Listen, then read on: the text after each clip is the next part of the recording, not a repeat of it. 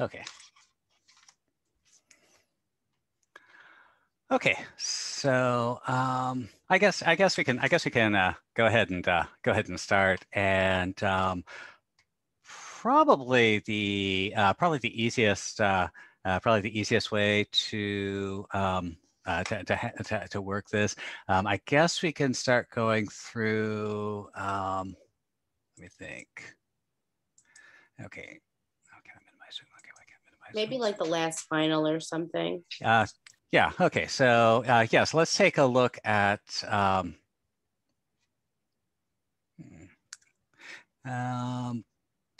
Probably. Let me see. Let me see if I can pull that up.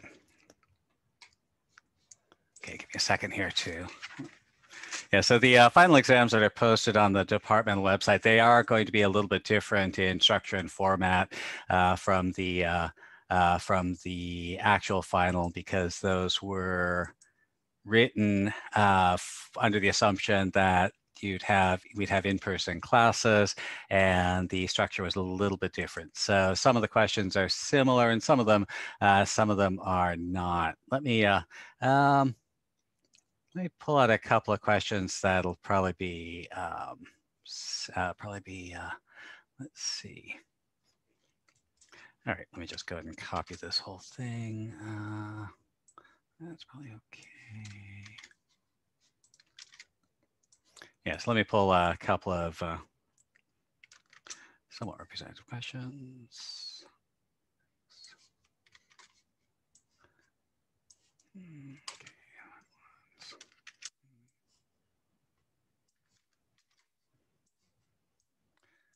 Okay, so I'll pull a couple of questions out of here.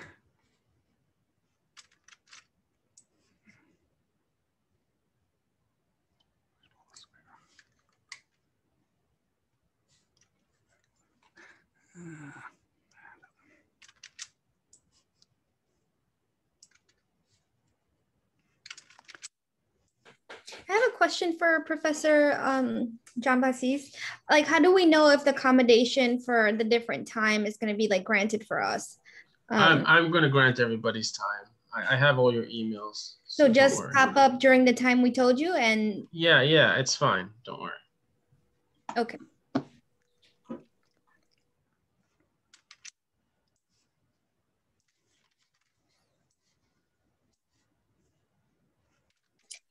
I too have a question. I just wanted to ask, since the exam is going to be taking on the MyOpenMath website, I noticed that on some of the homeworks, like if you didn't put like the correct parentheses or something like that, you don't get any points. Is that going to be the same thing for the exam? Like if we get the correct answer, but don't, how do I explain? Like don't put it in the right sequence as it requires us to, are we going to lose? Is it going to be a complete zero, or are we going to have some points?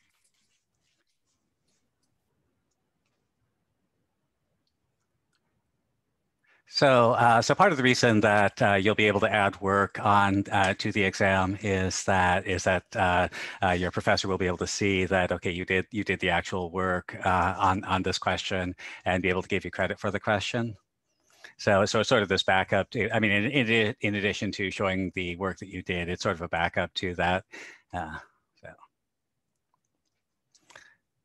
I don't know if that really answers your question, but yeah, the idea is that you should be able to, you should be able to get credit for it if there's like a syntax error or something like that. It will, as long as you have your work, as long as you attach your work to the exam, then your professor will be able to take that into account. All right, thank you. Okay, so all right, so let's take a look at some of the somewhat representative questions from from one of the previous exams. So I think this is the last paper exam that we have up there, and so so here we have a situation where we have a Venn diagram. And we know something about our universe of sets and what the sets T and C and A all represent. And so so the idea here is that, remember, the Venn diagram, if you're inside a circle, that means that you're a member of a particular set. So for example, something like this, we want to describe the set notation. Let me zoom in a little bit more on that. Okay, so again, the idea here is that I'll use this. So if I'm in a set, so if I'm say at this point, then well, let's think about that. So if you're in that point, if you're at that point, then you're in this set T. So that's the set of tennis players.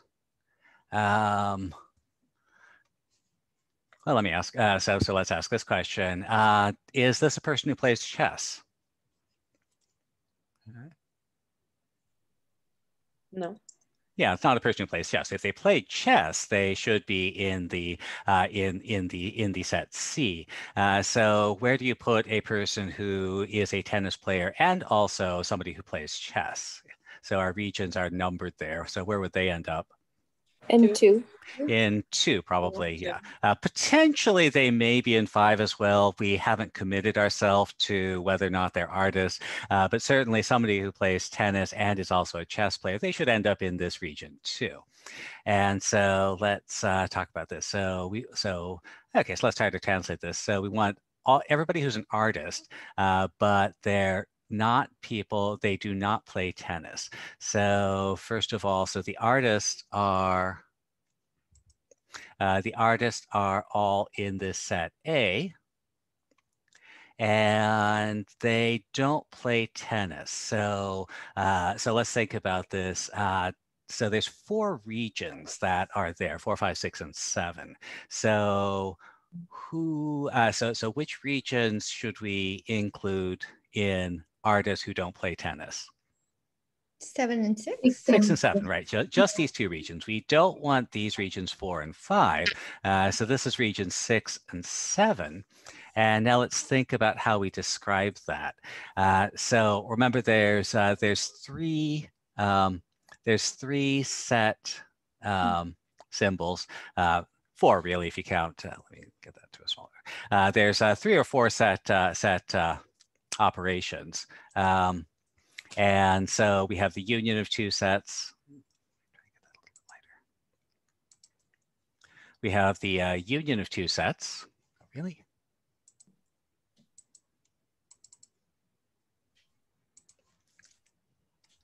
There we go. We have the intersection of 2 sets. We have the set complement, and we don't really like to use it, but it does exist as a notation. We also have the set difference. So remember that the union is either or. You're either in A or you're in B. The intersect is both and. You have to be both in A and also in B. The complement is not. So the complement is we're not in A, and the set difference, this is kind of the weird one. This is in A, but not in B. Now, part of the reason that we don't use the set difference very much is that we can actually reword this. We don't really need set difference. It's not a critical operation because if you take this statement apart, in A, but not in B. So what's another way we can phrase in A but not in B? Well, so here's the starting point. Is that an either something, or is it a both and? Either. Is it either in A or not in B? Is that what but translates as? Wait, can you repeat the question? So the question is this word but. The word but, when we use that in our set notation, well, the question is, how do we interpret but? Is it an either or is it a both and? So give me a sentence that uses the word but. Something but something. How about green, but how about not alive? Isn't that it kind of either describes or? most of my plants. Wouldn't it be both and? It's got to be a both and. So if I say something but something, I'm really meaning green and also not alive. So here's a useful idea. When you run into that word "but" in a statement, it really translates as a, didn't mean to do that. It really translates as an intersection. So this set difference, another way we can look at it. So in A, so you have to be in A and also not, well, there's our negation, not in B. So remember, there's our four set operations. Again, this set difference is not really a separate operation. It's really a special case of a combination of an intersection and a complement. Okay, so let's think about this. How do you want to phrase the set of artists who do not play tennis? So first of all, are we talking about an either or are we talking about a both and? Challenge with conjunctions, by the way, is that usually if we have an either or statement, we'll actually say something or something. It's hard to phrase a union without using the word or. But as you can see, it's really easy to phrase a conjunction and not use the word and. We could use the word but, this, but something else. So do we have is this statement, is that a both of these things, or is it one of these things or the other of these things?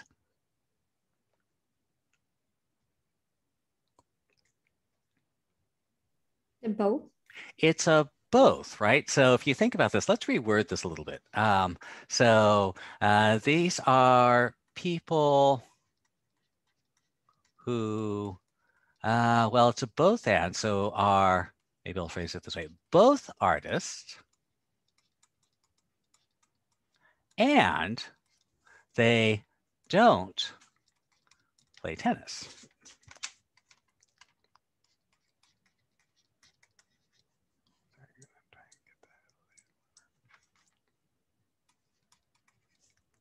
And so because this is a both and, let me just check. I think I heard somebody just show up. Nope, guess not. Okay, so because this is a both and, well, we know what the artists are. The artists are the set A, so that's A. It's a both and they don't play tennis, so that's tennis, and we'll negate that. So we would, so we describe this group of people, both artists, they're both in the set A, and also intersect, negate tennis. They do not play tennis. And so there's one way of describing our region. Again, the other way we could describe this region, remember that this particular construction also corresponds to a set difference. So we could also phrase it this way. So this is going to be A, remove anybody who's in T. Now, if you actually have the Venn diagram in front of you,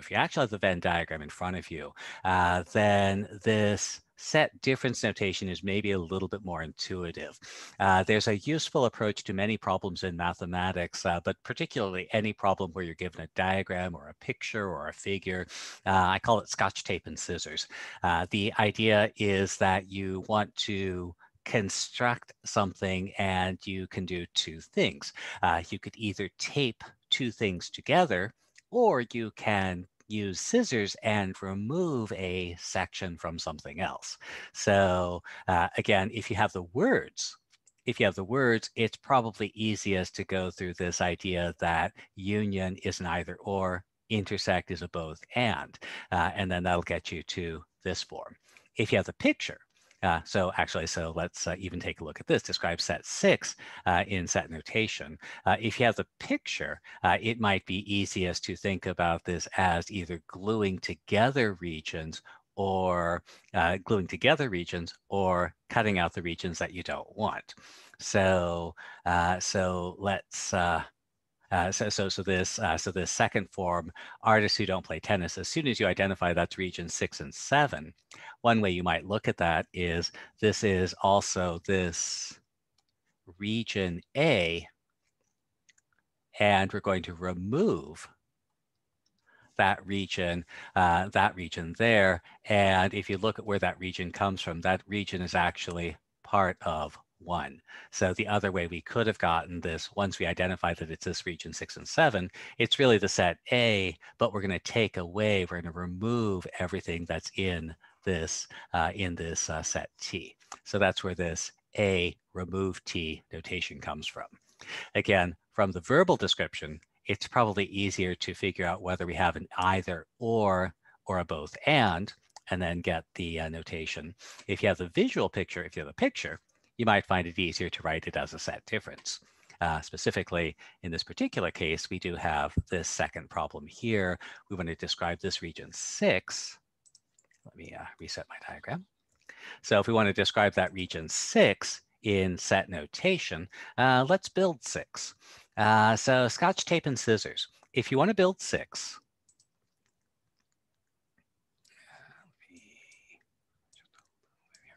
so to get 6,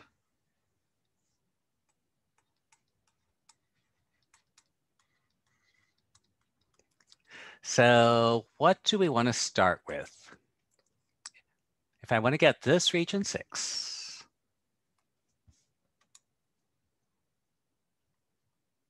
so I'll pull out my Scotch tape and scissors. What do we start with?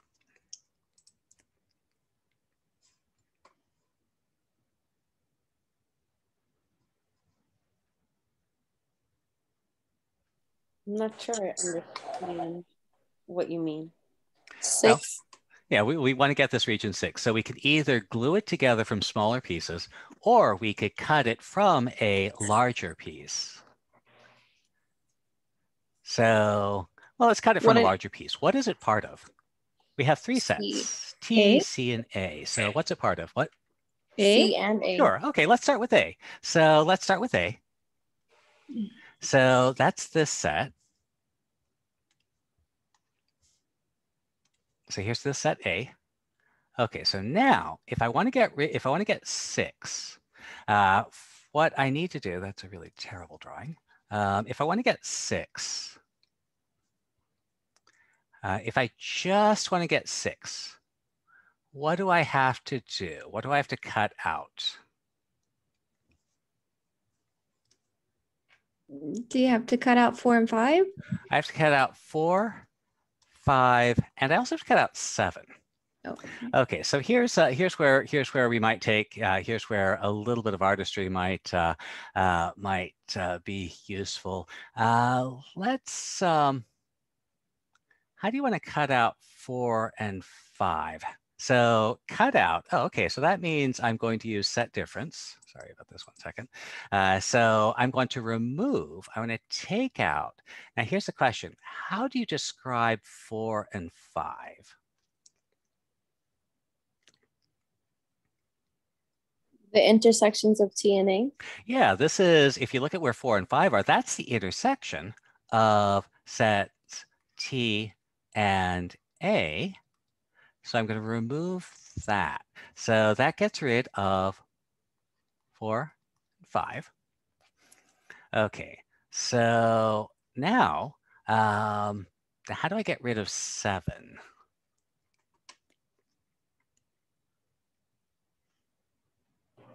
Wouldn't it be minus all integers in A? Well, the problem is I can't write minus A because that would take out the entire thing. I don't want to get rid of 6. So let's Or look A at, adjacent? Is that what? What's that? Is it? I forgot the symbol. Would it be the A adjacent? So what do you mean? What do you mean adjacent? Like all sets in A that are not in C. So we want everything. Well, actually, okay. So you want to remove. Oops, sorry. Okay. I see what you're saying. Okay. So you want to remove. So let's get rid of everything that's in A but not in C. Okay, that's actually a good description. So how do I? So what is that in set notation? What is everything in A but not in C? Is it A complement? Well, A complement is everything not in A. No, it's C complement. So C complement is everything not in C. Okay, so how do I limit ourselves to just the things that are in A? So we want everything in A that's not in C. So we have, well, actually, let me ask the same question that we asked, that I asked a little bit earlier. If you want everything in A that is not in C, is that an either or is it a both and? Both and. It's a both and it's again one of these. So we want to remove everything in A, so it has to be in A and also not in C. And we should actually throw parentheses around that to make it clear that we're going to remove this particular set, A intersects C complement. So here's one way that we can get 6. Now, just as an observation here, there's actually several different ways we can isolate that set. And there's not a unique answer to what that expression is. There's several different ways of describing the same set. So here's a different way of looking at that.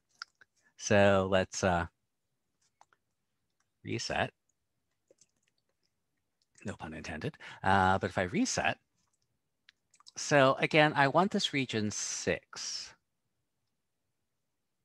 So here's a different way I might look at that. If you wanted to cut 6 down from a larger region, so back here we took 6 as part of this big set A. So that's where we started. Here we started with A and then we removed a whole bunch of things. If I want to remove 6, if I want to cut 6 down from another set, what's another set that I might, or what's another thing that I might cut 6 from? From C? I might cut it from C. Actually, what we might do, look at this region right here. So one of the problems we have if we start with A is if I want to get 6, I have to get rid of 3 pieces. So if I wanted to get 6 this way, I could start with A and then I could remove the 3 pieces that I need there. But if I start with this bit here, then I only need to remove 1 piece. So the question is, how would you describe this bit right there? How would you describe those things? 5 and 6 together.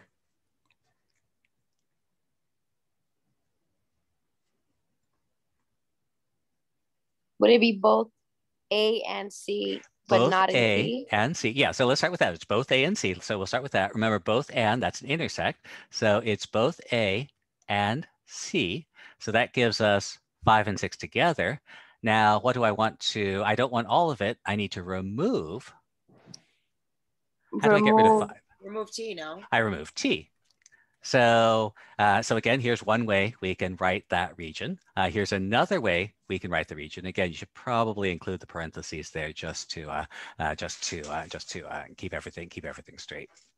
So there's 2 answers, right? So there's at least 2 answers. If you're creative, you could probably come up with several more answers to this. So yes, there's at least 2 answers here. There's actually an infinite, there's not an infinite number, but there's quite a few more answers that you could come up with, really depending on how you look at the region. And again, the thing I would strongly emphasize here is, or the thing that makes this easier is think about this as Scotch tape and scissors. If I want to make this region 6, or really any region, how do I cut it down from a larger region, or how do I glue it together from smaller pieces? By the way, if we had to glue regions together, what's our glue? So removing regions, cutting regions out, that corresponds to our set difference. What does gluing them together, taping them together mean in terms of our set operations? Union? That's a union, right? If I want 2 regions together, I'm going to Scotch tape them together, and that's going to be a union. Okay, so now a related question here. So I'm going to zoom out just to be able to pick up the question up there. Yeah. So here's a related question, a related type of question. By the way, if you want to get a screenshot of this, let me know, and I could zoom in and focus in on it. Or we could do that afterwards. So here's a related question that gives us a bunch of information about sets. So I'm going to scroll up. Okay, so here we have 60 students and let's see, 41 like basketball, hockey, and like neither. And again, the reason that Venn diagrams are so useful is they're really good ways of organizing a whole bunch of information. So here we have two sets, the universal set, all the students surveyed, the B set, they like basketball, the H set, they like hockey. So there's two sets, B and H, and then there's a universal set. So draw a little MasterCard diagram. Okay, so let's think about this. So there's 60 students. So that means that there's 60 students. Sorry, would you just mind zooming in a little bit? The words are very tiny. Let me, I'll actually do that. Let me.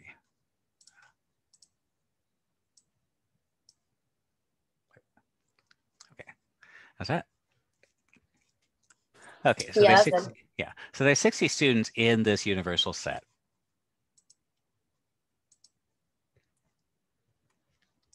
So there's 60 students in our universal set. So 41 students like basketball. Now here's a strategy for thinking about this. I call this the $20 strategy. Before you write a definitive thing down. So yeah, scratch work is scratch work and nobody pays attention to it. But before you write something down, are you willing to put $20 on the table to guarantee that you're correct? So here, 41 students like basketball. So am I willing to say there's 41 students in this region?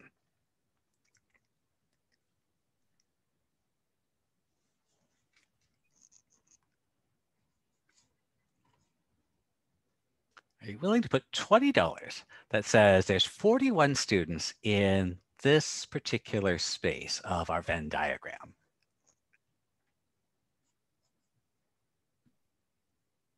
No. No, why not? I mean, we know 41 students like basketball. So the thing is that when we write this 41 here, we are committing ourselves to there's 41 students who like basketball and none of them are in this region. I don't know if you can see that. None of them are in this region between the two sets. But can I be, not eraser, can we have a student there? Is that a student who likes basketball? No. Well, they are in the set B, aren't they? Yeah. So they are a student who likes basketball, but they're not in this group of 41. So the idea is we don't know that there's 41 students in just this region. We don't know that there's 41 students just here. That 41 students is going to be distributed. That 41 students is going to somehow be distributed among the group that is in this region, that's in this region, but also in this region in between the two sets. And similarly, there's 28 students who like hockey, and we know that those students are either going to be in this set or in this part of the diagram, or maybe they're going to be over here. How about the students outside?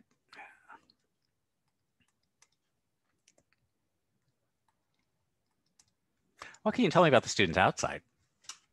They don't like either. They don't like either sport. Are you willing to put $20 on the table and tell me how many people are outside?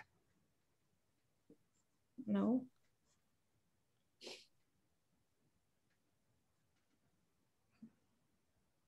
Well, you just That's told me they eight, don't like right? either sport. That's Do we, eight, right? what's that? 8? We know there's 8, right? And here we know there's 8 students who like neither sport. The only place that those 8 students can be is they have to be outside. Okay, so they cannot be in the intersection, They basically. cannot be in the intersection, because if they're in the intersection, they either like hockey, or they like basketball, or they like both. Okay, so we know, so we can't really say yet how many students we have in each of these circles, but we do know there's 8 students who are entirely outside the circles. So we know there's 8 students on the outside. What does that tell you about the students inside the 2 circles together? So of the students that are in here. That they like either basketball or hockey. And how many of them are there?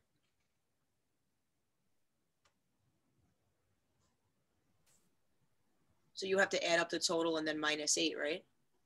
Well, it's actually easier than that. What do we know? There's 60 students altogether. 60 minus 8. It's 60 minus 8. There's 60 minus 8. There's 52 inside our 2 circles. I get it. It makes sense. Okay, so now, well, we know there's 41 inside this circle. We know there's 28 inside that circle. So here's the part we couldn't figure out. How many are in the middle?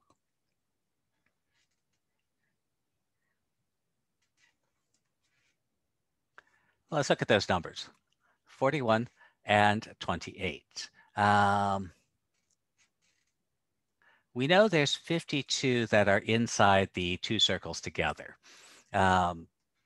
Given that we know there's 41 inside this circle, there's 28 inside that circle, what does that tell you about the group in the middle?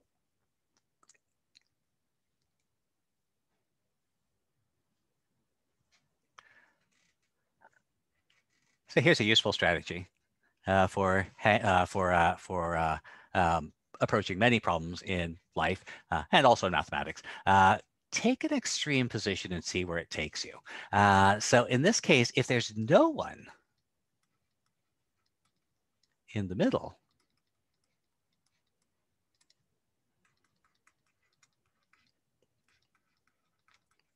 so if there's nobody in this middle region, but then what happens? Well, we have 41 people, 41 students in the one set, 28 in the other. So that's 41 plus 28, and that's 69 students. If there's no one in the middle, then 41 students are in that first circle, 28 students are in the second, and then we'd have to have 69 students altogether. Now, what does that tell you? 17 students are in the middle. Gotta have 17 in the middle. So there's 17 in the middle. That's the only way that we can basically, I mean, you can look at it a couple of different ways. One way you can look at it is these 17 students are counted twice. They're counted in the 41 students who like basketball. They're also counted in the 28 students that like hockey. And so because they're counted twice, our numbers add up to too much, but the way we can reconcile that is that we drop out those 17 that are in the middle. Let's go ahead and redraw that diagram a little bit. I'm sorry, how did you get 17?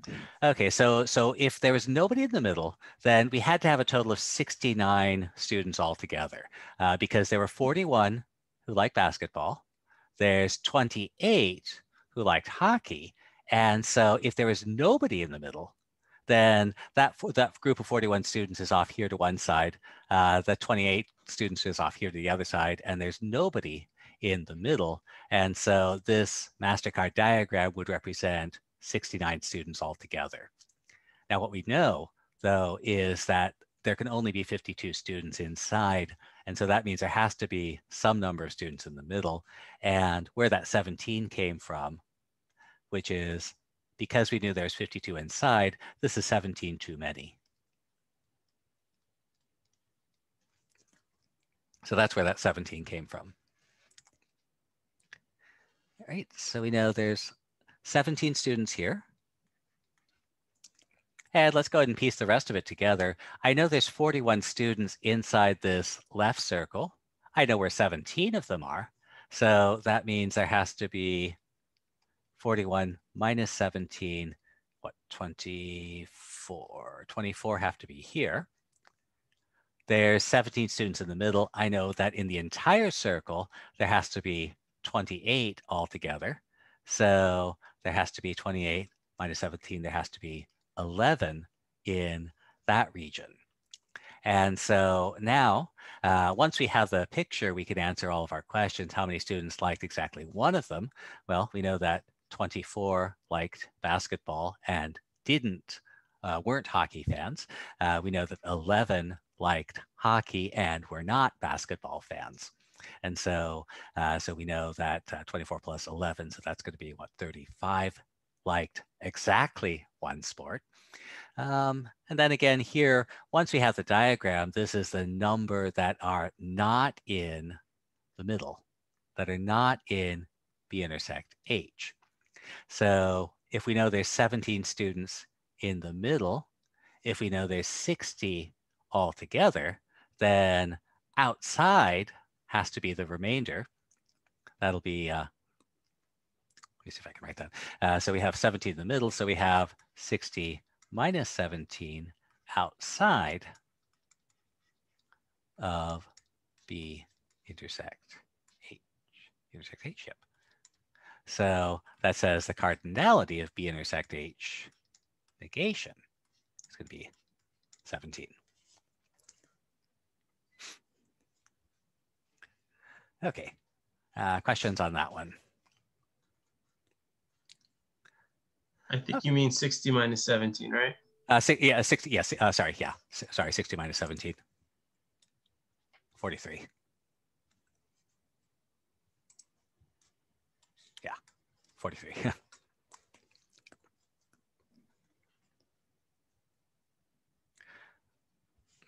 so we just enter. Thank you. I think this is clear. What's that? I said this is clear. Thank you. Okay. All right. Okay. Yep. Okay, so let's take a look at what's another one here. Okay. All right. So base conversions. Let's talk a little bit about base conversions. Okay. So okay, so I'll make one modification on this one. So I can tell you right out that that question there is not a type of question. Yeah, we were asking the question in a different format now, but well, let's so this one is okay. So let's think about how these numbers are. Actually, let me pull a question from. We get a better question for this one.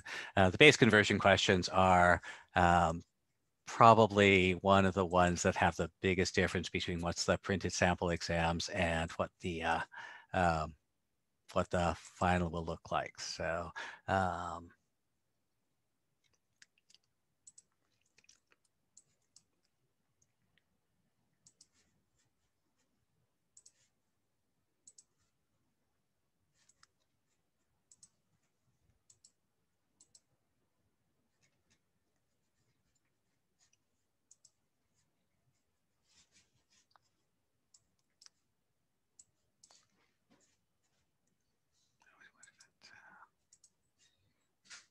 okay, give me a minute here.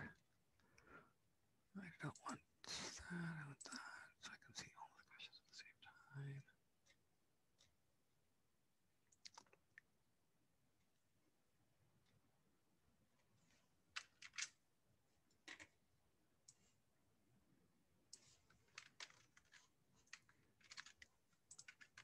Okay, so let me pull some somewhat more representative questions of the yeah,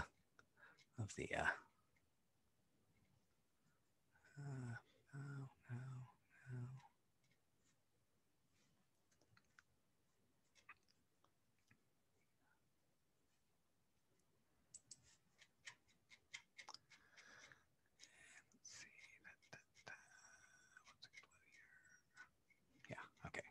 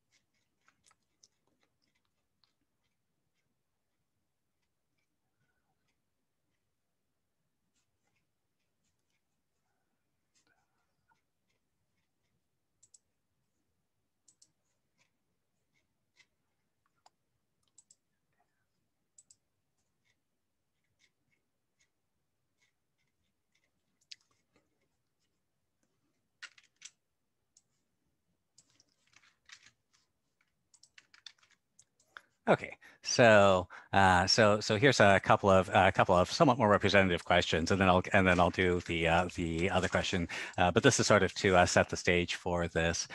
So if we want to convert, so remember the idea behind writing a number in any base is that what we're going to do is we're going to take our number and we're going to group by whatever our base is. So if I'm working in base 3, for example, then I'm going to form sets of 3. And every time I get a set of 3, it's a unit. Excuse me. So one of the big ideas here is that a unit is, one of the big ideas here is that arithmetic is bookkeeping. You're keeping track of how many of which units. So if I want to express a number in base 3, so let's take a look at this. Here's 1, 2, 3, 1, 2. So I can look at this. So a unit is either an individual object, or it's a set of, in this case, 3 objects that I'm going to treat as a single thing. So here's a set of 3. And so I'm going to record what I have. So I have 1 of these things and 2 leftovers. So, so you can think about this as an intermediate stage for writing units. I have 1 of these and 2 of these, and the way that I get my final notation is I leave out all of that information, and I just record I have 1 of one type of unit, I have 2 of the next type of unit, and then because it's in base 3, I'll actually spell it out that way. So there's my answer in base 3. If I have more objects, the bigger.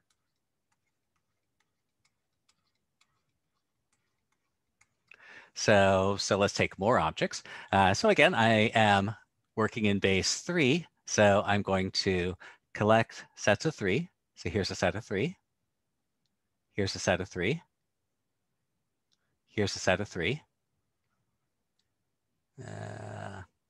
I'll make this more interesting. I'll add in 1. Yeah, there we go. Here's another set of 3. Here's another set of 3. And then there's 1 thing left over. Okay, so now we might think about this as 1, 2, 3, 4, 5. We might think about this as 5 of these and 1 of these. So that's the way we might start. But the thing to recognize is that the finding sets of 3 extends to any set of 3 we can find. And so the thing you should notice here is here we have another set of 3. That's a set of 3 of these things. Wait, how do you have a remainder? Well, it's whatever's left over. So here we have a bunch of things, and so I formed my set of 3, but then I had 2 things. I didn't have a set of 3 left over here, so I just had 2 of these things left over. So the idea is that you're starting with a bunch of objects, however many objects you have. So the idea is you form sets of you form your sets however you're going to form them.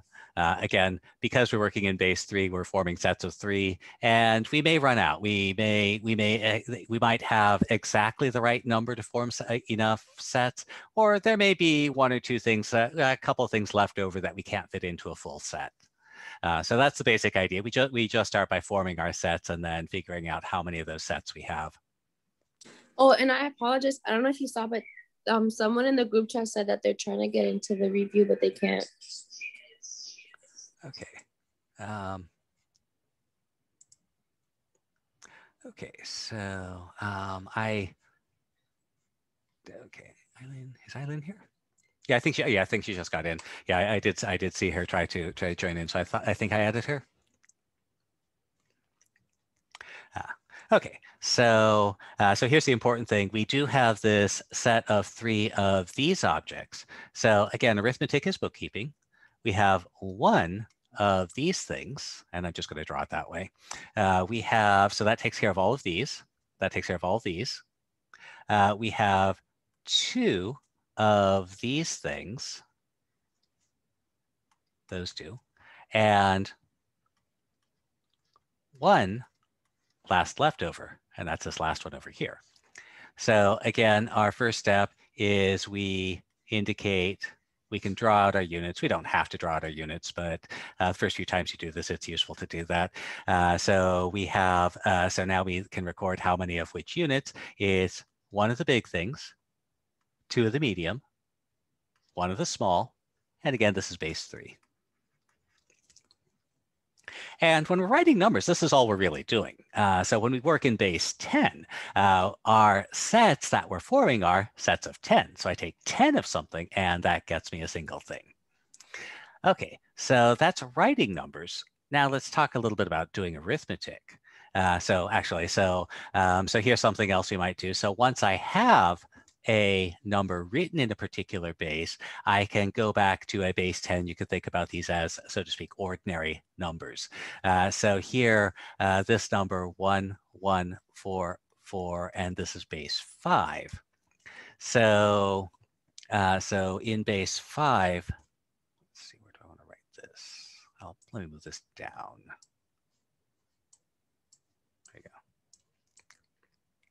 So if I want to figure out 1, 1, 4, 4 in base 5, so my units in base 5.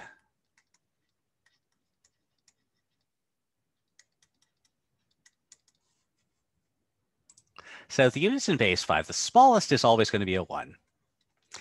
So the smallest unit, this is always a 1. Because it's base 5, then my next size unit has 5, so this is a 5. How big is the next size unit? Well, it's 5 of these. So how much is 5 5s? 25. It's going to be 25. And so our number here, we have our smallest unit, 1 size up, 1 size bigger. We have to go 1 size bigger. What's our next sized unit? That's an even bigger one that I'm not going to try to draw.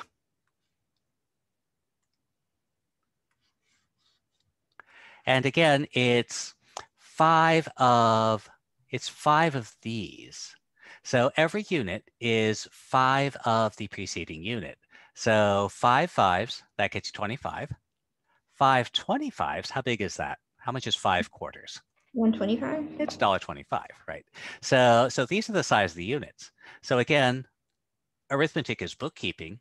When you write a number like this, we're saying we have 1 big one. That's this one.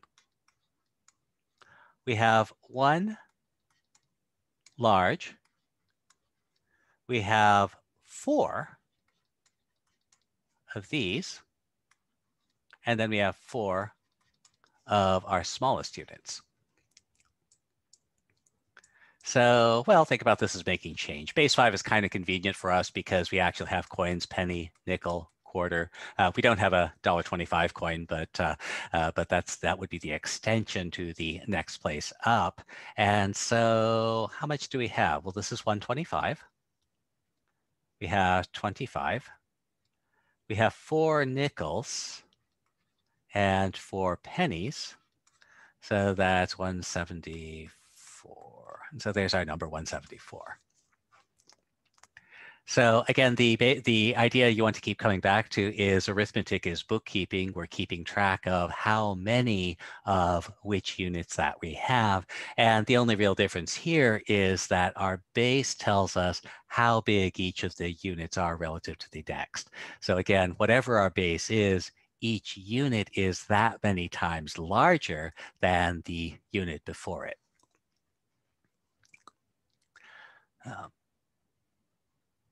Let's see. Okay, so let's extend that to doing arithmetic. But the answer would be 175 base 10, right? 174 base 10, yes. Yeah.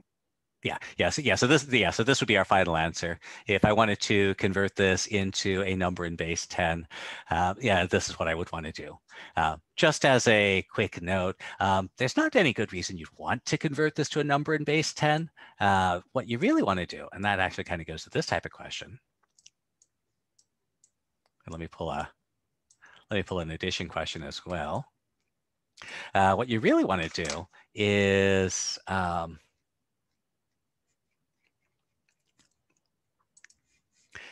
you want to be able to work with the amount in whatever base they have. So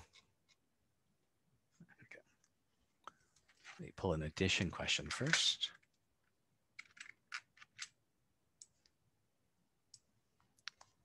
The least efficient way of trying to do many of these problems is converting back into base into base 10 and then doing the arithmetic in the usual way, because part of the problem is you do want to give the final answer in terms of whatever the base is. So here's a useful way we might represent the units. So again, this is base 5. So we have our smallest unit.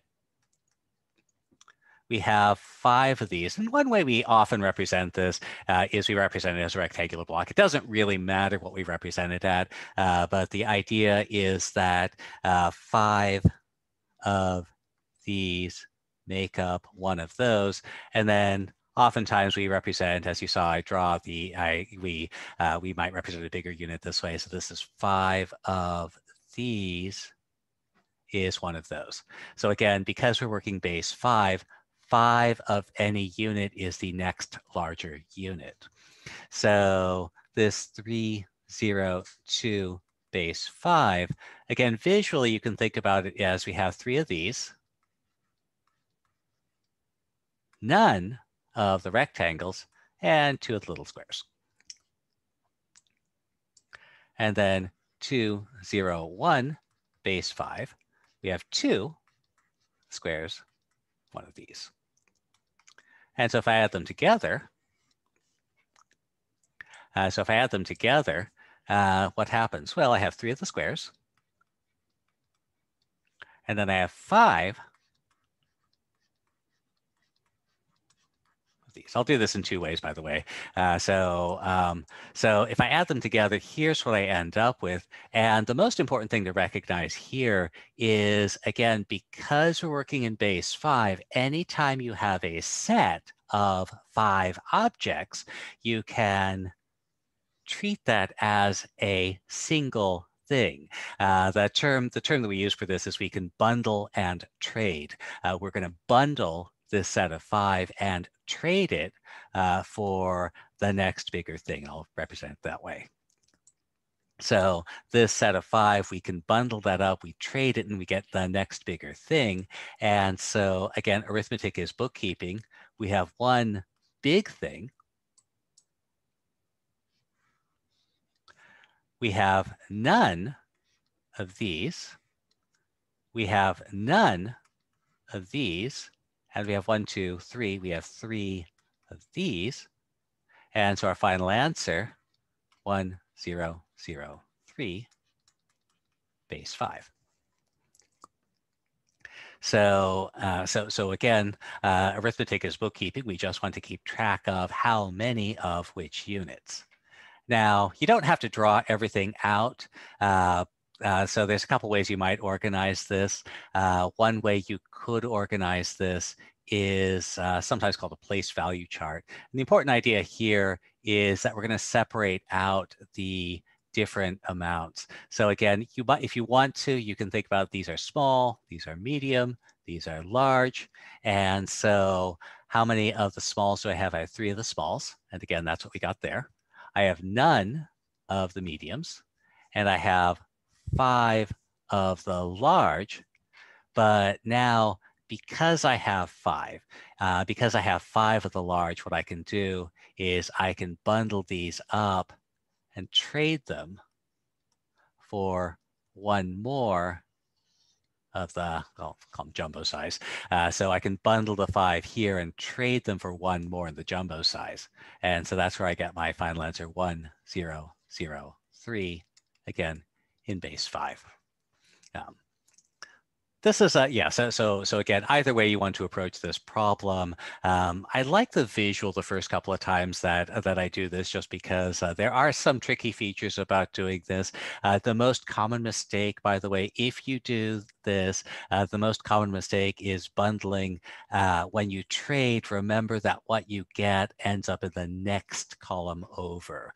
So the most common mistake here is bundling this 5 into 1, but then leaving the 1 in the column that you started with. Once you trade it, it's gone, and then it's 1 more in the next place over. So questions on that one, on the addition there.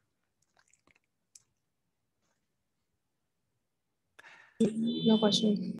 Okay, now subtraction is follows something very similar. And again, we could think about subtraction as removal. So again, I'll do this in 2 ways. We can, so again, now we're working in base 4. So our units are 1. We have 4 of these and 4 of these.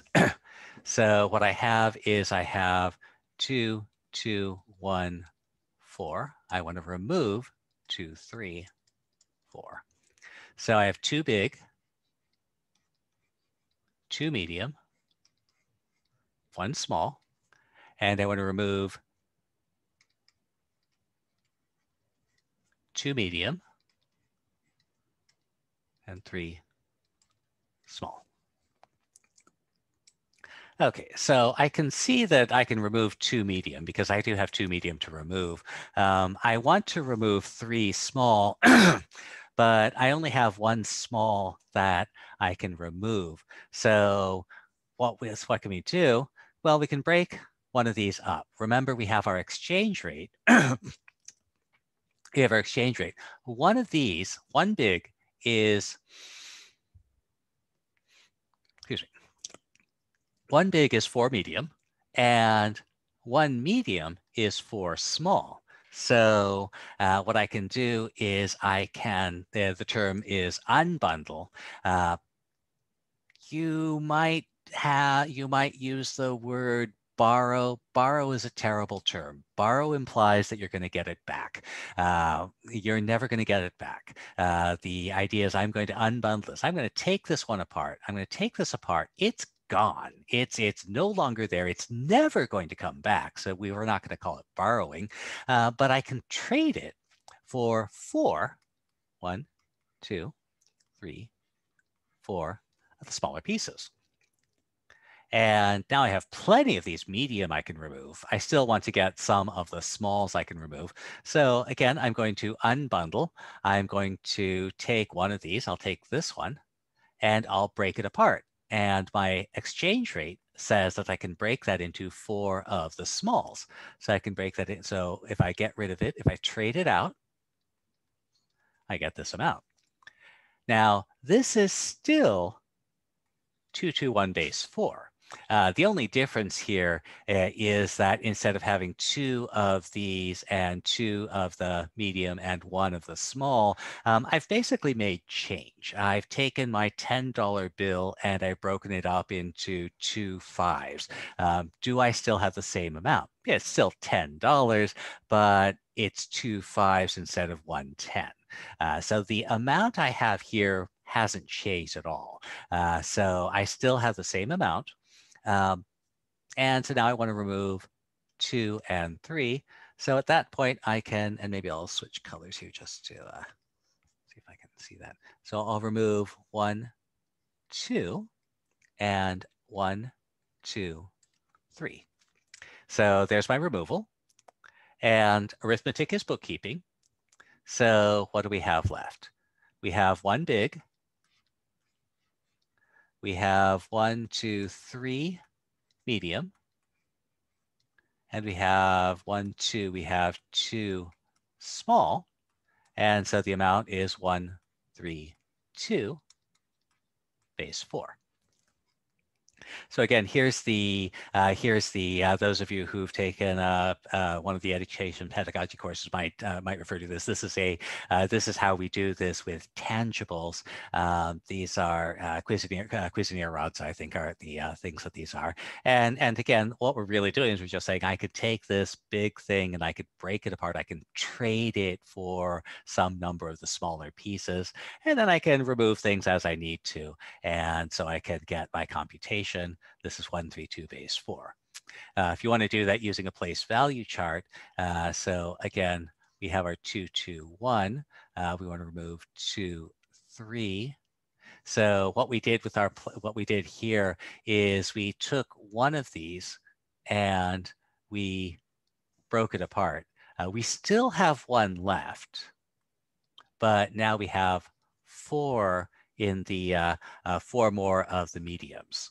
We took one of our mediums and broke it apart, and we got 4 in the next place over.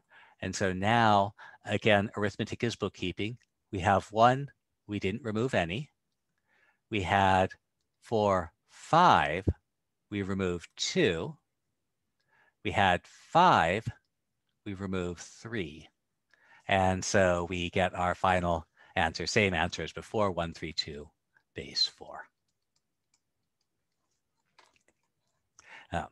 Again, you can either write it out tangibly using, or you can basically use the manipulatives, use the Cuisenaire rods to perform that subtraction, or we can use the place value chart.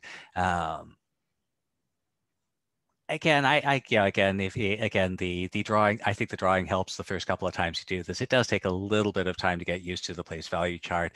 And again, the one thing to be careful with the place value chart is arithmetic is bookkeeping. The most important thing to remember here is that when you trade things, you still probably have things left in the place that you traded from. So here we started with 2 in this largest place. We broke one of them apart, but we still had 1 left. So we had 1 left, and we got 4 more in the next place over.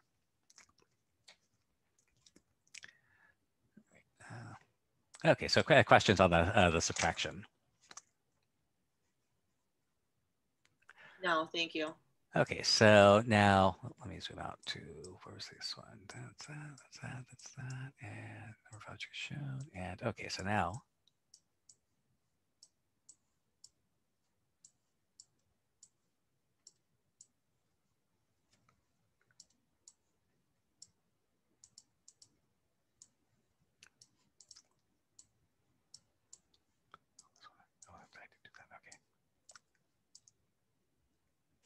okay, so now let's take a look at this. So let's take a look at the first question. So again, here's here's the again, that problem. Don't worry about that one. But again, here's the subtraction. The difference here is we're using base 12. But here, okay, so let's think about the next 2 numbers in the sequence. So one way you might look at this, again, there's 2 ways you could approach this. This one I would think is almost easier if you actually draw the pictures out. So 1, 1 base 4, that's 1, not that.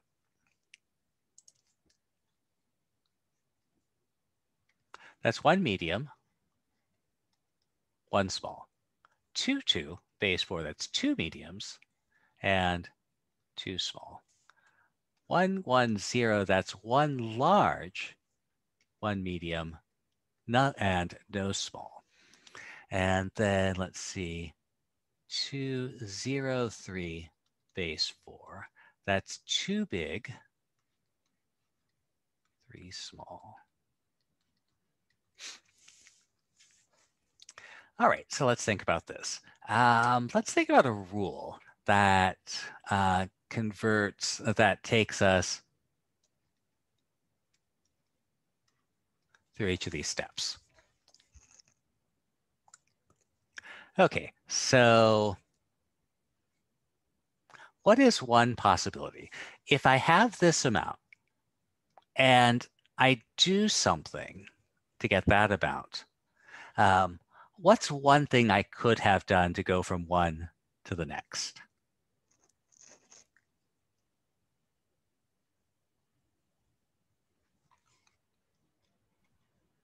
You added one small and one medium. I could have added one small and one medium.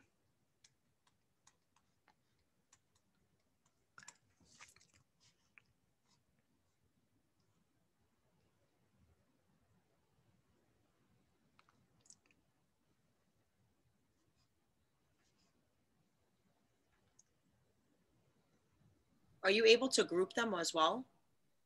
Yeah, I am able to group them as that's interesting. I was just thinking, like, what about grouping the medium size boxes? Well, we can't quite group the medium size because remember, this is base 4, so we don't have quite enough to do that. I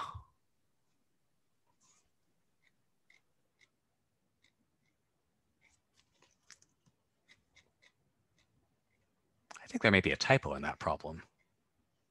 Think about that. That's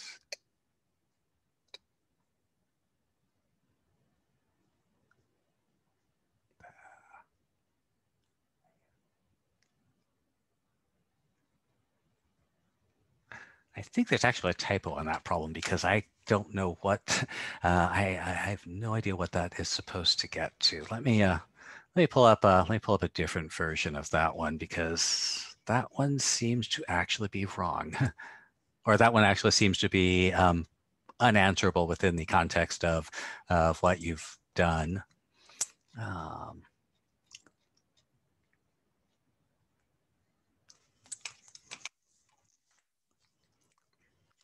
Okay, here's a better one.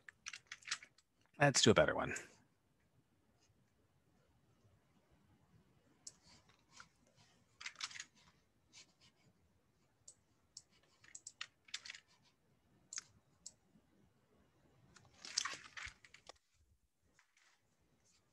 Yeah, the problem is that sequence is not an arithmetic sequence, not a geometric sequence. It's not any sequence that that we would have done. Okay, so here we actually have an arithmetic sequence. So remember, an arithmetic sequence we form by adding the same thing every time. So our first two terms, 3, 2, 5, and 4, 4, 5. So again, if you draw it out, you might say, oh, okay, well, if I draw it out, then I can see what's been added. So here, what did we add to go from the first one to the next one?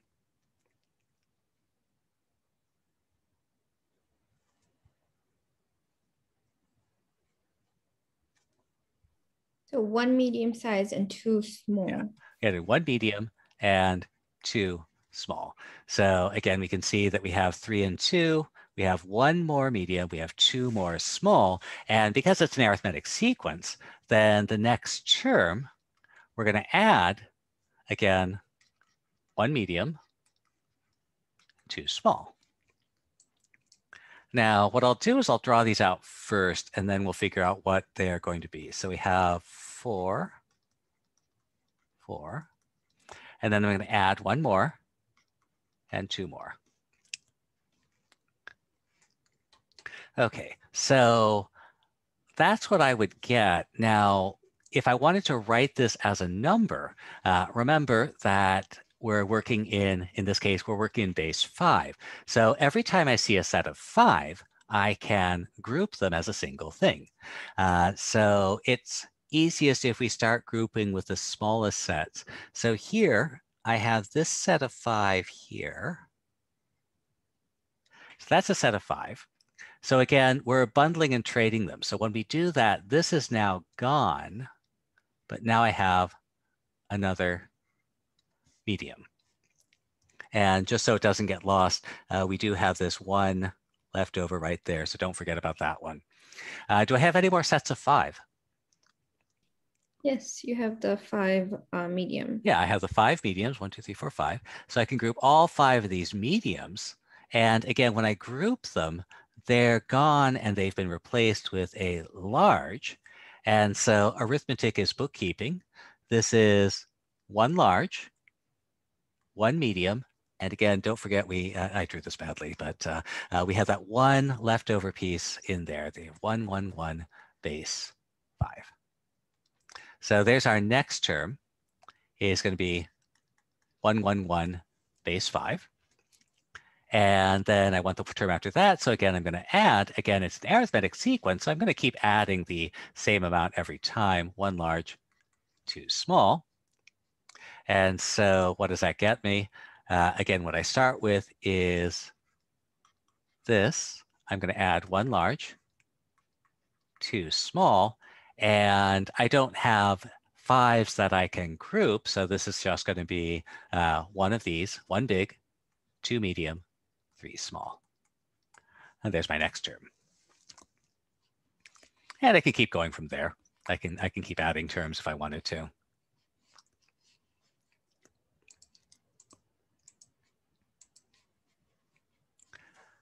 Okay. All right. So questions on the arithmetic. Those are basically the type of base n arithmetic questions you should be able to do. Anybody want to talk a little bit more about those, or do we want to move on to the next topic? Can we try using subtraction if possible? Sure. Let's do another subtraction problem. How about let's see, how about 2, 1, 3 base 5, and I'm gonna about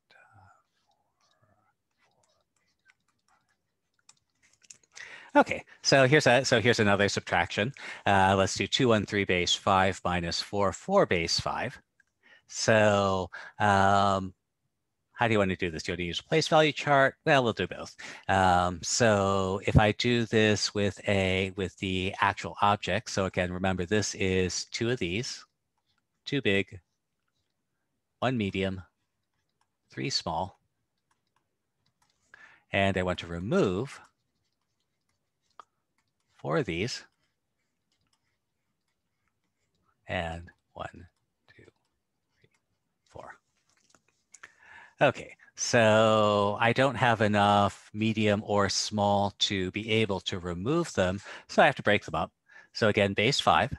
So I'm going to break this one apart, and that gets me 5. 1, 2, 3, 4, 5 of those. And let's see, I need 4 smalls, so I'll break one of these apart, and that gets me 5 smalls. 1, 2, 3, 4, 5.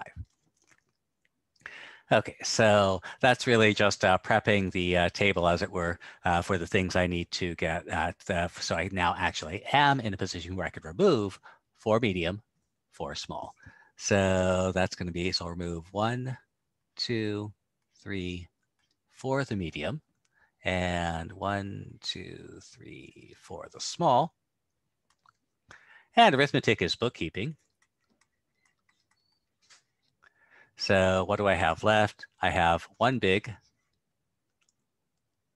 1 medium, and 3 small.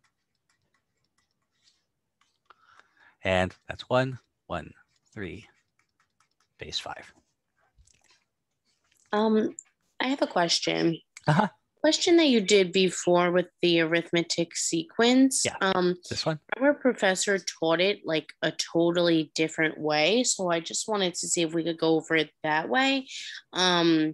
It's not using pictures at all. So it was like 44 minus 32, but there was no pictures being used. We kind of did it like a regular math problem. So it would be like, So I mean, so what you're really doing here is so again, it's an arithmetic sequence. So remember that when you're doing an arithmetic sequence, you're always adding the same thing. So what are we adding to this to get this? So if you translate this into a number in base 5, this is 1 of the medium, 2 of the small.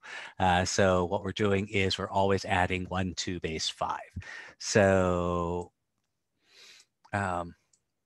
so our arithmetic sequence, so it's 3, 2, base 5, and then we add 1, 2, base 5. And that gets us our 4, 4, base 5. Okay, and then my next term, I'm going to add 1, 2, base 5. And so here's where that having that place value chart can actually be useful. So again, that's 6 of these, 5 of those, and I now can bundle and trade. So I have 6 in this. I'm going to take 5 of them. That leaves me with 1. That leaves me with 1, and then there's going to be 1 more in the next place. And now I have a set of 5, so I'm going to take 5 of these, and that leaves me with 1 more in the next place. So there's my 1, 1, 1, base 5. Thank you for going over it because we were learning that way. So Yeah. it's, I like. Yeah. Again, I mean, this is more efficient once you get used to it. But yeah, I like pictures. I like drawing things. So I mean, this will if you can do it this way, this will be more efficient. And certainly you do want to move towards being able to do it this way. The pictures help the first couple of times you do it, so that you don't have to. The trickiest part about the picture is remembering that when you trade something, first of all, it goes away, and then you have, and then what you have ends up in the next column over. And so that's one of the things to be careful with if you're using the place value chart. Yeah. But again, certainly you want to, ideally you want to be able to move to not having to draw the picture every time, because certainly once the numbers get large, or once the number of places get large, you really don't want to have to draw these things out. Professor? Yeah. I'd like to do it on the exam, like with the place value chart, because I feel like that's fine. That's fine. Yeah.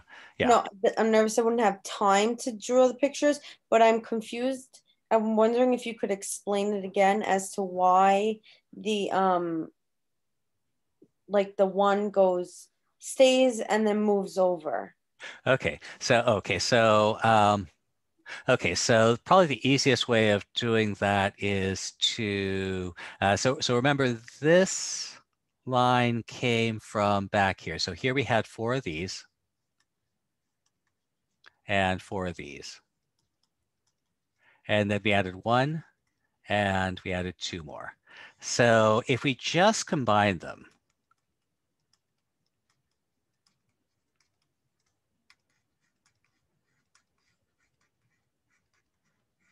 so there's our 6. This is where that 6 came from. And that was we have 4, we have 2, we put them together, we have 6. So that's where that 6 is coming from. This 5, that's from our 4 and 1. So here's 4, there's 1 more, we get a total of 5. So that's where the 5 came from. Okay, so that's where we started with our 5, 6 here. Okay, so now the next thing we did is we bundled them, and because this is base 5, we look for sets of 5.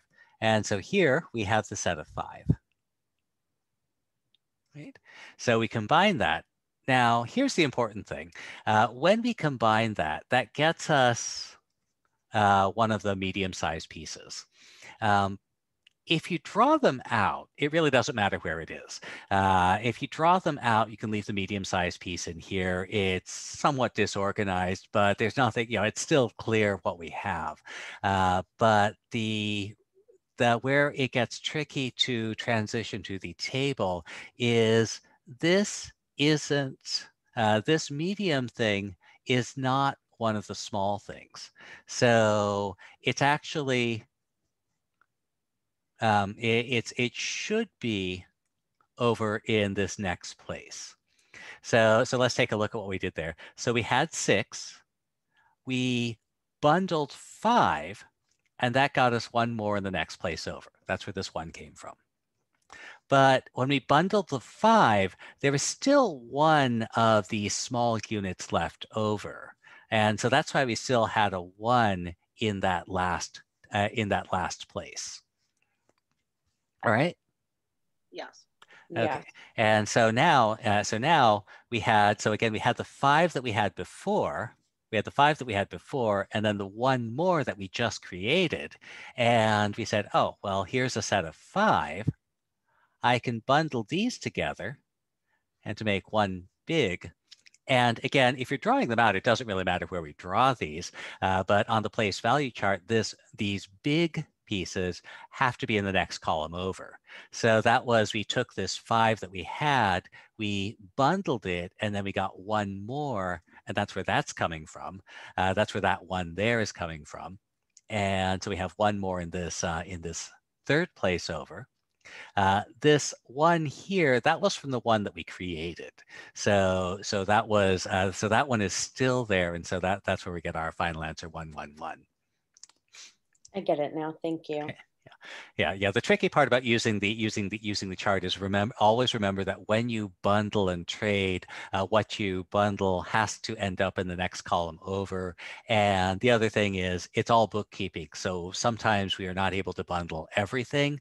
We may have leftovers that stay behind because they don't get bundled into a single package. Thank you. Okay. All right. So yeah. Okay. So there's our subtraction. Let's see. What's another good thing? Okay. All right. So other questions you want to go over on base N arithmetic? Yeah. Is it possible to do like an arithmetic pattern similar to that question, but with subtraction instead of addition? You can there won't be a question where you have to do the subtraction, but it would really be the same thing. And at that point, the arithmetic sequence and the arithmetic sequence is really a question of just repeatedly adding the same thing. Oh, okay. So don't worry about having to do an arithmetic sequence where the numbers decrease. Okay, thank you. But I mean, if you had to, it would be the same thing, but you won't have to do something like that. Got it. Thank you. Let's see. Okay, so let me zoom out. Let me get. Okay, where are we? We are way over here. So, wow. All right, so let's take a look at some of these other questions.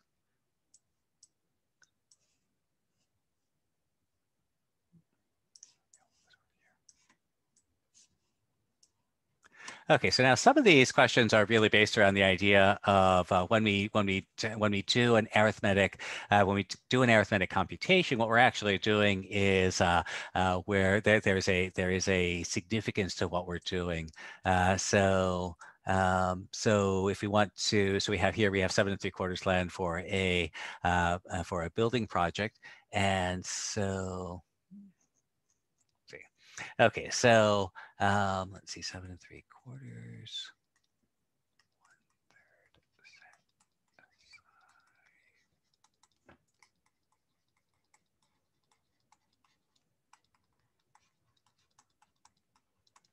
So we have two problems, and the reason these are asked is they actually are very closely connected. 7 3/4, 2/3 of jar.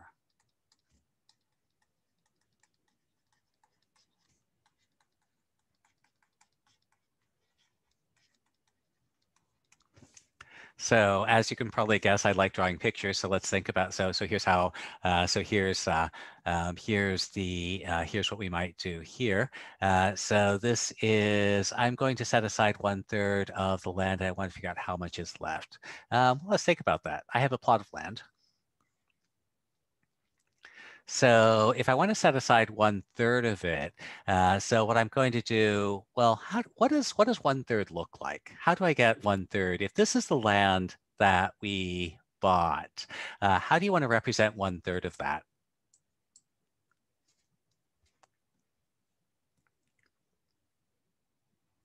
What's the picture that you have in your mind for what 1/3 looks like? Cut it in 3s and shade in 1. Gonna cut it in 3 pieces, and I'm gonna set aside 1/3, and I really care about how much is left. So I'm gonna basically get rid of that piece. Okay, so the idea here is that I'm looking at this plot of land. I've cut it into 3 equal pieces, and I get rid of this piece. Okay, so, and then the question is, I want to know how much is left. So as a fraction,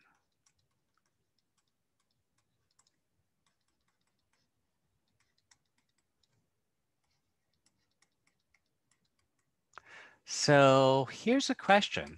Again, this question is asking how much is left. So how much of what I have, what I started with, is left as a fraction? Don't worry about the computation yet, but just think about it in terms of how much we have.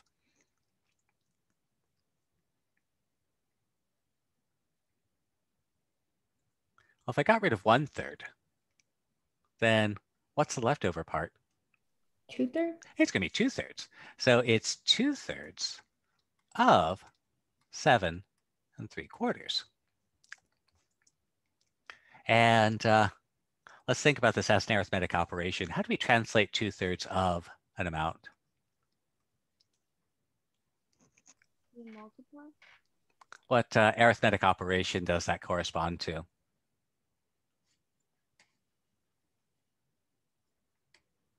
Geometric? It's a what?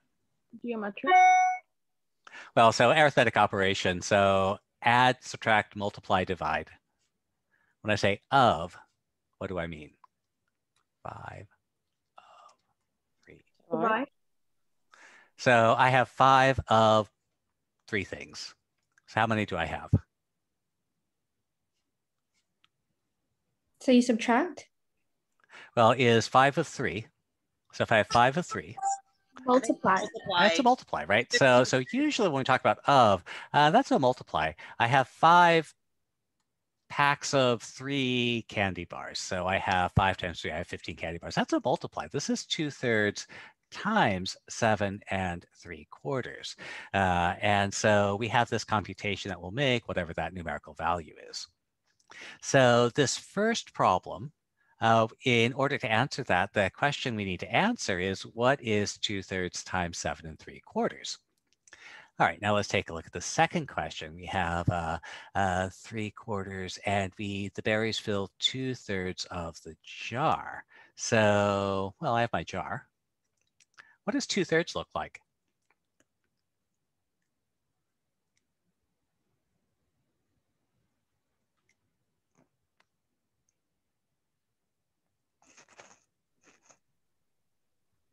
Two out of 3 is shaded.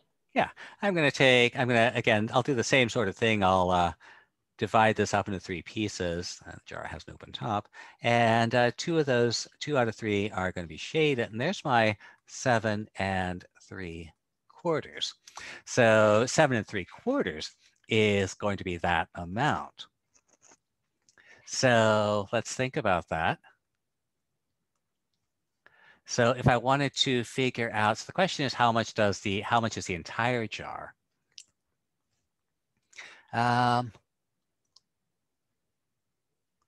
So give me a statement.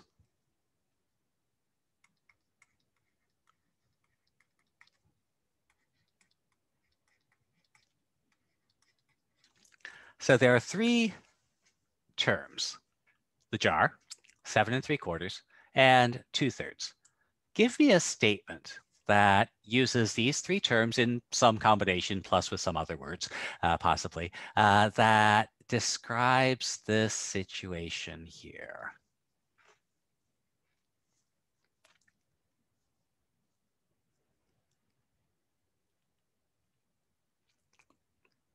Seven 3/4. Okay, start with 7 3/4. Okay, that uses that. What about the other 2? So now incorporate the other 2 terms. So you want to give me a sentence, so here we said, what's left is 2/3 of 7 3/4. That was our statement that represented this situation. Now we want a statement that represents this situation. And again, the terms we want to use: jar, 7 3/4, 2/3.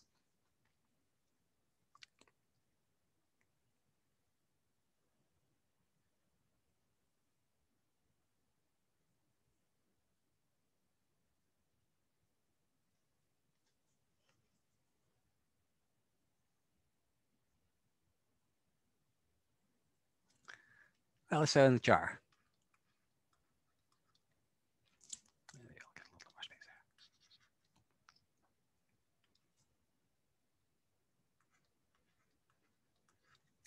So what's the relationship between 7 3/4? So remember, this is our 7 3/4.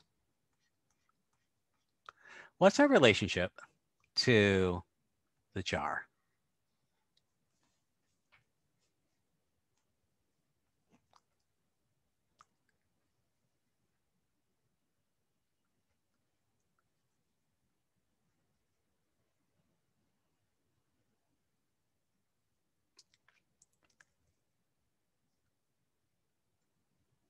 Can you ask the question again?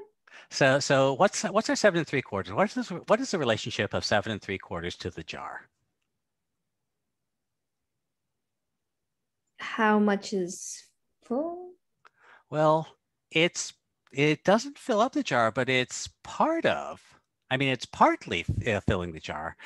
So give me a sentence that relates 7 3/4 and the jar, and potentially even somehow involves this 2/3. What could you do? 7 3/4 jar of 2/3? I don't know. I'm trying. Jar.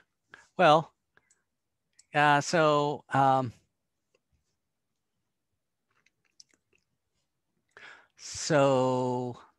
here's our jar. The idea is here's our jar. Here's our 7 3/4. Let's throw in a verb. Is 7 3/4 the jar? Does 7 3/4 is the jar? Is that true? Isn't it part of the jar? It's part. How much? 7 3/4, no? Well, that's the amount, but it's, you just told me it's part of the jar. How much of the jar is it? Look at your picture, or again, so you know it's part of the jar. So you know it's part of the jar. The 2/3 of the jar? It's 2/3 of the jar. It's 2/3 Oh, I get it. Okay. of the jar. Well, give me a little more space there. Oh. So we have the picture, and if we know that there are 7 3/4, well, that fills up our jar to 2/3. Well, I can say that 7 3/4 is 2/3 of the jar, and well, there's my of again. So how do I translate that into mathematics, to a mathematical statement? Well, that's 7 3/4. Try and write that correctly.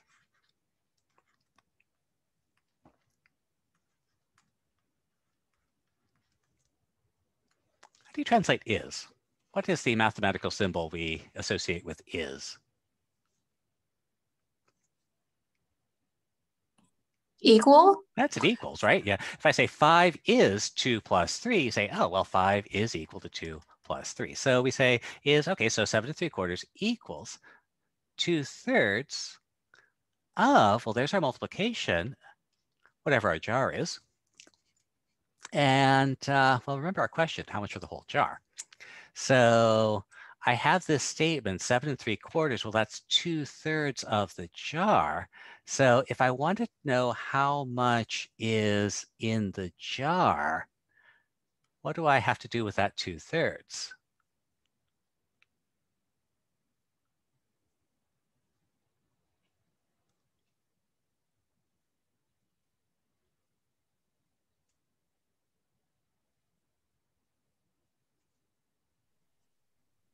Divide it. Or subtract Figure out what 1/3 of the jar is? Well, I want the whole jar, right? I want the jar. I want the whole jar. So how do I get rid of this 2/3? What do I need to do? Add 1/3? Well, I can't add. Remember, that's a times. So what happens? So if I have an equation, 5 equals 2 times x. If I want to solve for x, what do I need to do with the 2? You move it to the other side, How do you do that? subtract it, or no? Oh, you multiply both sides by that? I don't know. Divide?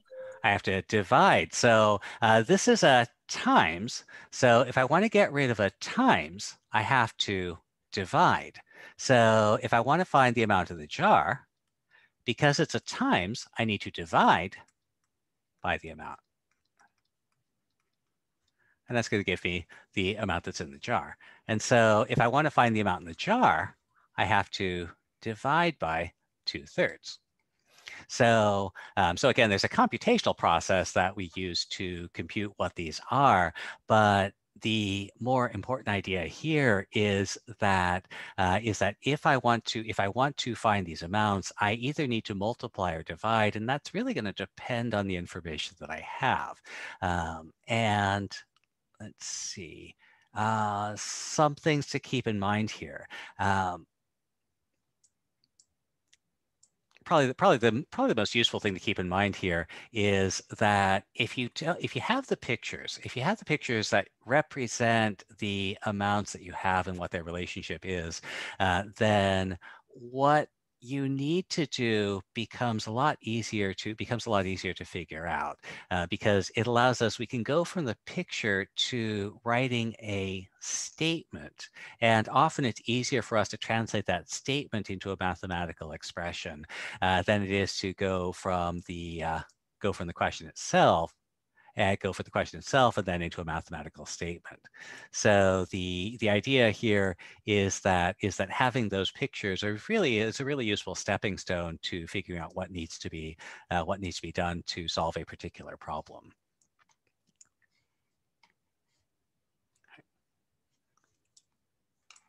Thank you. We appreciate it. It's just, you know, we really never worked on this before like this. So it's like, you know, a little bit of, you know, a lot going on. Yeah. Okay. Let me just, you'll hear something. Let's take a look at another one. Slide this down. So here's,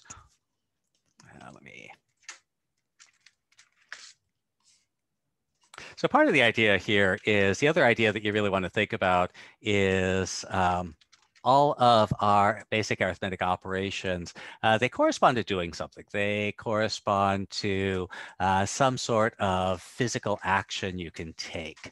So if I'm adding A plus B, 3 plus 4, what I'm doing is I'm taking two piles and I'm running them together. Right. So there's addition. If I'm subtracting 4 minus 1, what I'm doing is I'm taking something and then I'm going to remove an amount and I have something left. What happens when I multiply? What am I doing when I multiply?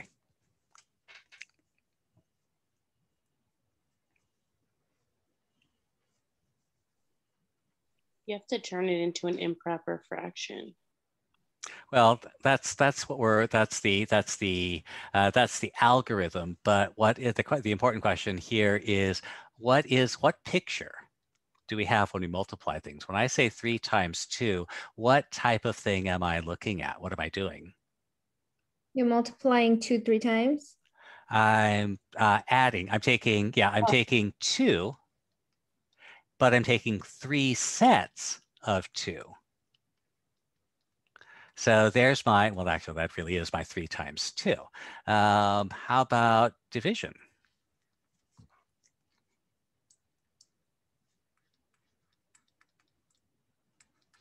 What am I doing when I'm taking 12 divided by 4? When I find 12 divided by 4, what am I doing?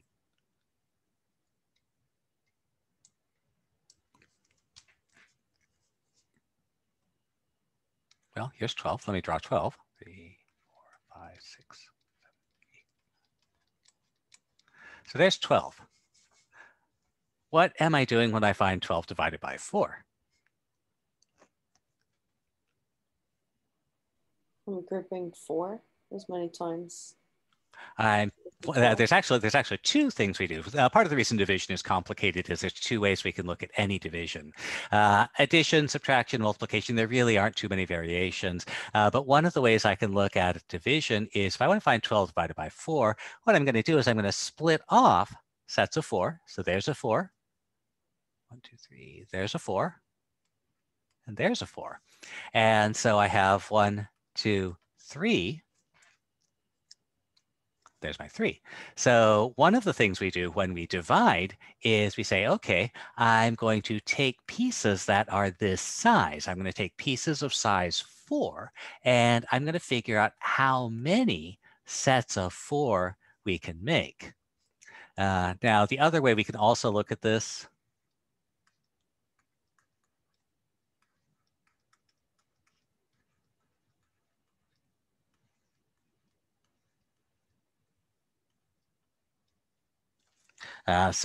again, part of the reason that division is the most difficult of the arithmetic operations is that there's two ways we can look at a division. And the way we usually introduce division is completely different from the way we usually do division.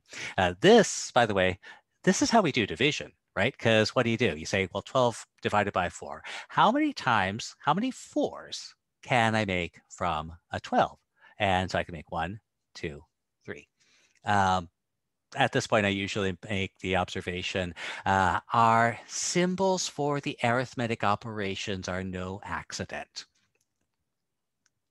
There's our symbol for times. There's our symbol for plus.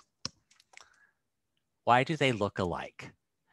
Why do they look alike? Because we decided to make them look alike. But the reason that the reason that this particular notation is common is that when you write times this way, it's a reminder that every multiplication is really just a repeated addition. I take a bunch of 2's and I add them together. And that's why we have our symbol for plus and our symbol for times looking alike. Here's our symbol for subtraction. Here's our symbol for division. Here's our other symbol for division. There's a reason these symbols look alike. When we divide, what do we often do? We say, well, how many times can I subtract this divisor from the amount that I have? And so here I can subtract 4, 1, 2, 3 times, and there's my quotient. Now, we do talk about division in another way. What's another way that we can look at 12 divided by 4? As a fraction? Well, so what does it look like in our picture? So how do I show 12 divided by 4 in our picture?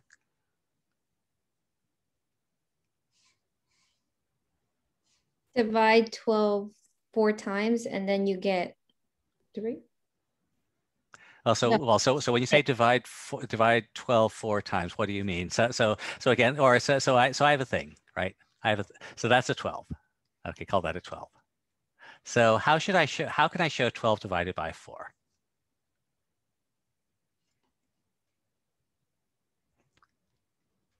Create 4 sections. I create the 4 sections. I break this, I go 1, and maybe I do something like that. And so there's 12 divided by 4. My whole thing is 12.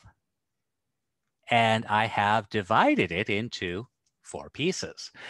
This is, in fact, usually how we introduce division. We say, okay, I have a pie, I have a cake, and I have 5 people. No, I don't want to do 5. I have 6 people coming to the party, and I want to serve everybody a slice of cake. So I'm going to divide the cake badly. I'm going to divide, that's terrible division. I'm going to divide the cake into 6 pieces. And so maybe my division looks something like that. And so I divide the cake into 1, 2, 3, 4, 5, 6 pieces. And this is how we usually talk about division. So here we divide into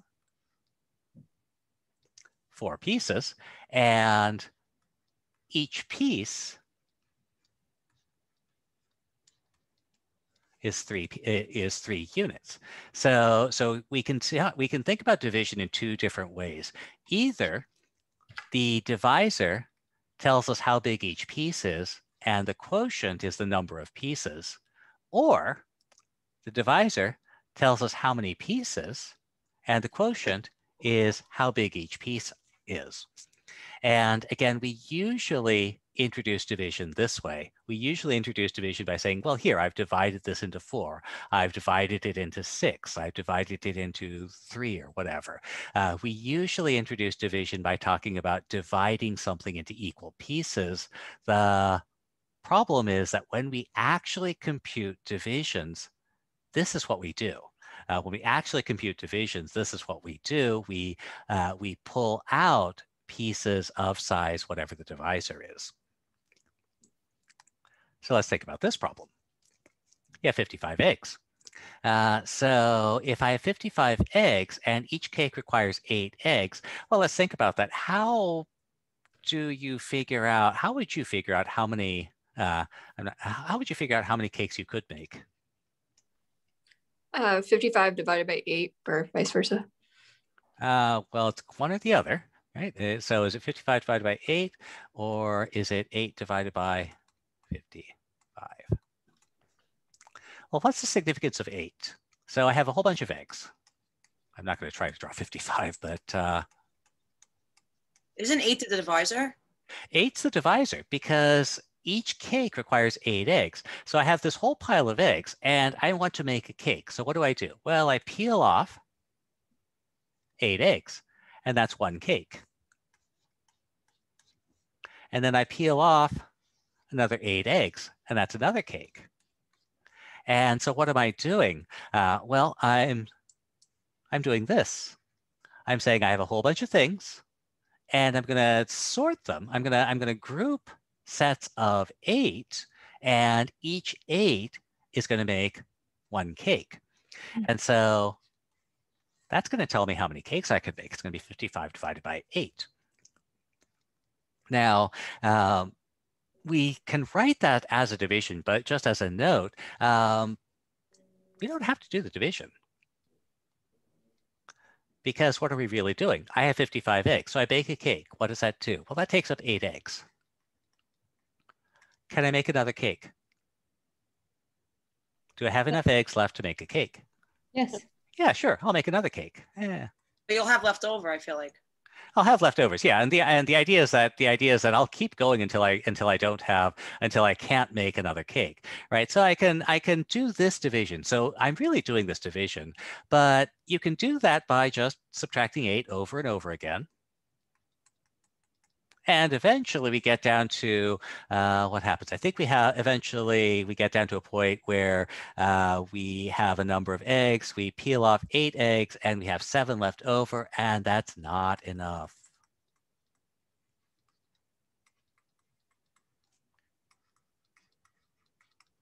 So that's not enough for a cake. Let me just do that really quickly. So here, 55 minus 8, that leaves me 47.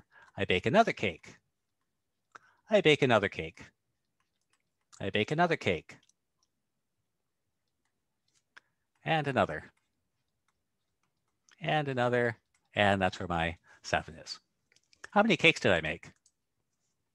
Well, let's count them. Here's 1, 2, 3, 4, 5, 6. So I made 6 cakes and I had 7 eggs left over at the end.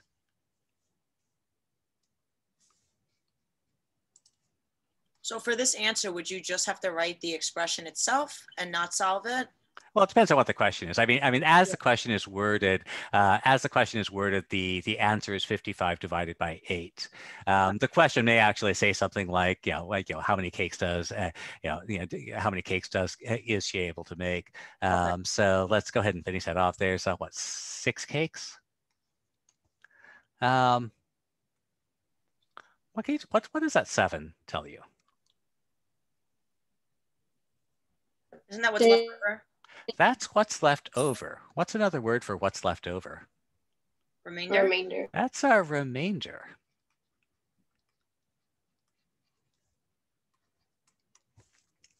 There's a reason that we use the words that we do for division. And the symbols. Again, the idea here is that when we do our division, we're really doing a repeated subtraction. And so that's why our symbol for division looks a lot like a subtraction symbol, because this is really saying, if you want to do this, the basic way you can do this, again, you don't really, this is slow, but this is really what we are doing. We're subtracting 8 as many times as we can, and it turns out we could subtract 8 6 times, and then we had some things left over. And so when we do this division, 55 divided by 8, well, it's 6, and we have this remainder. What's left over is going to be 7. Are we gonna have to use, like, what would be a question that would be asked that we would need to write a remainder of 7? Or not really, it's just information to know. Well, I mean, the question might just be to, let me think, how many cakes can Amy bake, and how many eggs does she have remaining, or something like that, or you might even just say perform the computation and express your answer as a quotient and remainder. That would probably be the most direct way of saying it. So express your the computation we need is this one, and as a quotient and remainder, our quotient is 6, our remainder is 7. So would you write 6 remainder 7 as the answer? Yeah, if the question were to actually compute the amount, so again, the way that this question is worded, the expression is really 55 divided by 8 is the expression that that you want to evaluate. If you actually wanted to find out how many cakes, you would need to go ahead and do that division. Right. Okay. Yeah. And again, it depends on how the question is specifically worded. Okay, we're not going to lose points like if we write remainder, obviously not 6. Like God forbid we don't write remainder or something, we might lose points, I feel like. Yeah, well, again, it depends on how the question is worded. So if the question does ask you to perform, to find the quotient and to do the division and give your answer in terms of a quotient and remainder, you'd actually need to write out, your quotient is 6, your remainder is 7. That makes sense. Just as a note, so just to make one more connection here. So the other way we can do this, let me see what I can move here. Yeah, so I'll move this. So the other connection that you want to make here, so this is 6 with remainder 7. And many of you want to also express this as a fraction. So here's an important idea here. So if I'm expressing this as a fraction, the idea that's important here is that when I do a division, it is a division is equivalent to a division is equivalent to a fraction where my dividend is the numerator and my divisor is the denominator. So this 55 divided by 8, I can express that as the fraction 55/8. By the way, how you speak influences how you think. Always read fractions as numerator, denominators. So don't read this as 55/8. The reason that you don't want to read it as 55/8 is you lose information. This is 55/8. And if you say 55/8,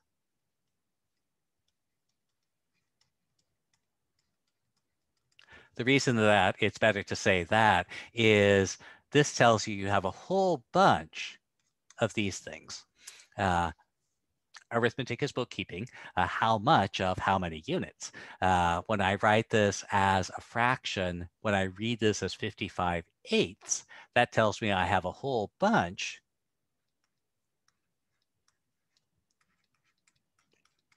of 8s. And I have a whole bunch of these things. And part of the reason that's useful is what's that equal to? 1. Why? Because it's one full piece, right? It's a whole piece, right? Because read what it says. This is 8.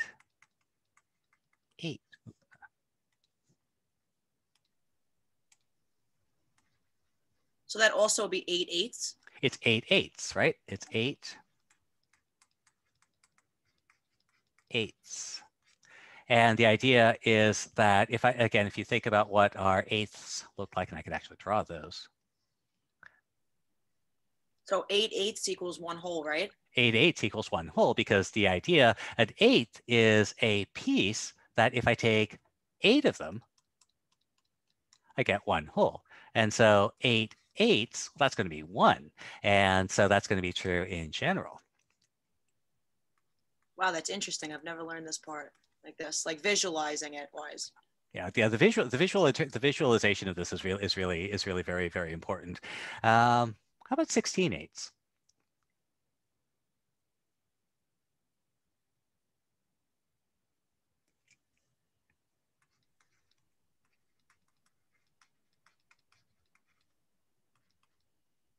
Well, again, I have a whole bunch of these 8s. Well, what do I know about the 8s? Well, I know 8 of them make 1. This is 8/8. 1. And well, I have 16. I have 8 more 8s.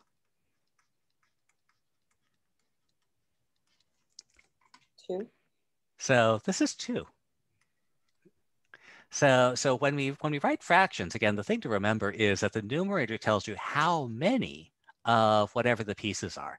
And so if you know how many, in this case, if you know how many make up 1, then when you have an improper fraction, you could say, okay, I can split off the amounts that I have. So if I have something like 13/8, well, that's 8 and 5/8. So if I have something like 13/8, that's, well, 13, well, that's 8 and 5, and these are 8s. And I know that 8/8, well, that's 1 and 5/8.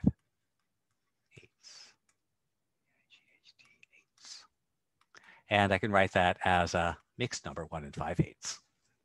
So there's your transition between improper fractions and mixed numbers. And it all goes back to the same basic idea that when we do arithmetic, we are keeping track of how much of what units. And all of arithmetic goes back to this bookkeeping.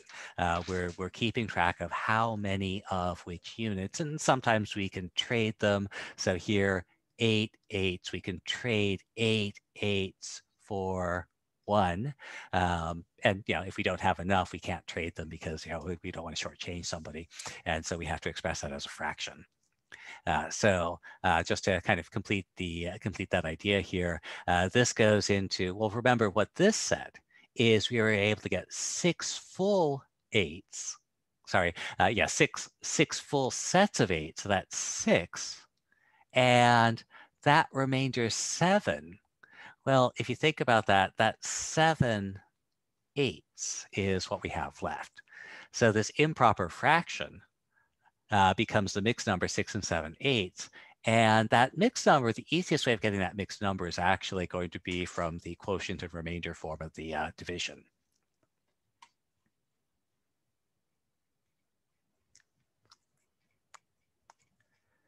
Okay, let me see some of the other things here. Mr. Suzuki, you'll be uploading this recording? Yeah. Okay, thanks. I see there's something else that would be good.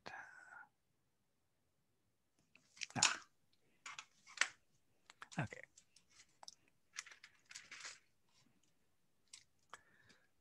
Check one thing here. Will we be like having a problem that like involves LCM and GCF? Potentially, yeah. I can pull one of those. Let me see if I can find a good one for that. And also, Mr. Suzuki, we need, I think most of the class needs help also with the Gauss method if possible. Okay.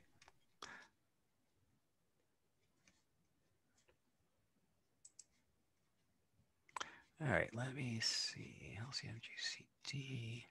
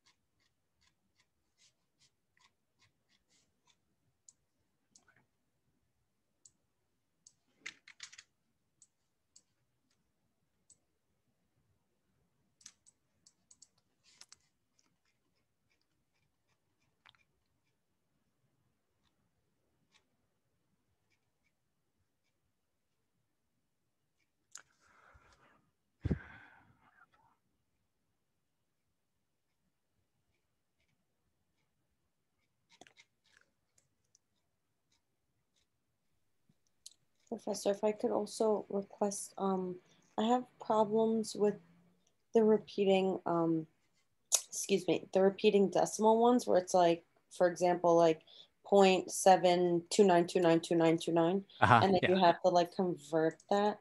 Okay, yeah, I can just do figured something. while you were pulling questions, it'd be easier to tell you now. Okay, yeah, I could do that one. That one's actually Thank pretty you. easy for me to. Okay. Let's see. Are we going over this problem right now? Yeah, I'll go over that in a second. I just want to pull a couple of other questions out of here that will be.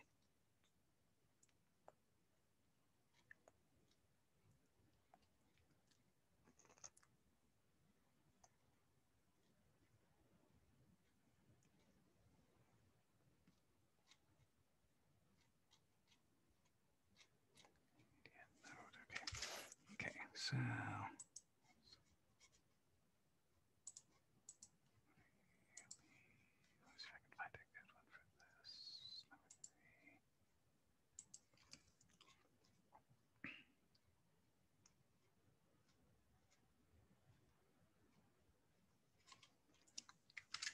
What's that under arithmetic?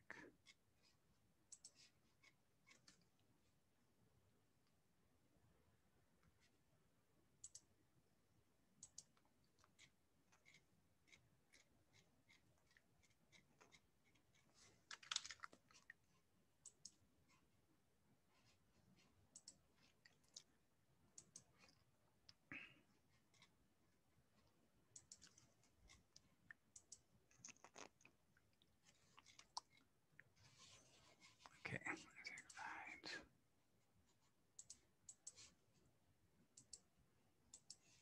right. All right.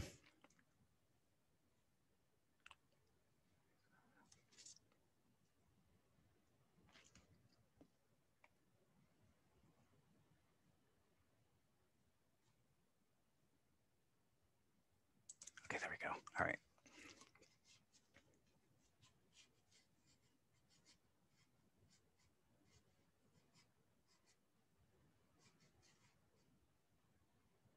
Okay, I seem to have lost that. Okay, all right. So I'll just make one up. Okay, so let's take a look at this one. Okay, so the local recreational league, blah blah blah. Okay, so we want to make sure that everyone's on the team. The teams are the same size, and each team has the same number of males and the same number of females. So let's see, we have 42 men.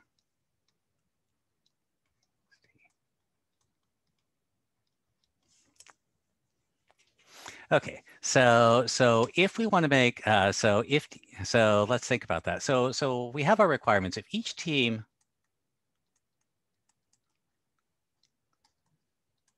has the same number of men,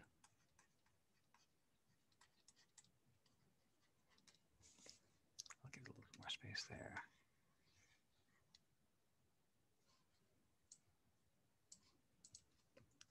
Then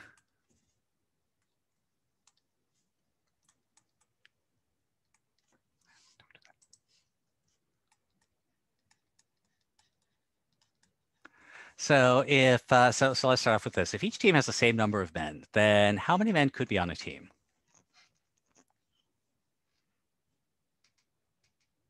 $21. Okay, 21.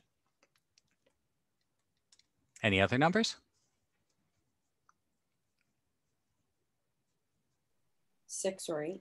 6, sure. Or 7, I mean, I'm sorry. Or 7, any others?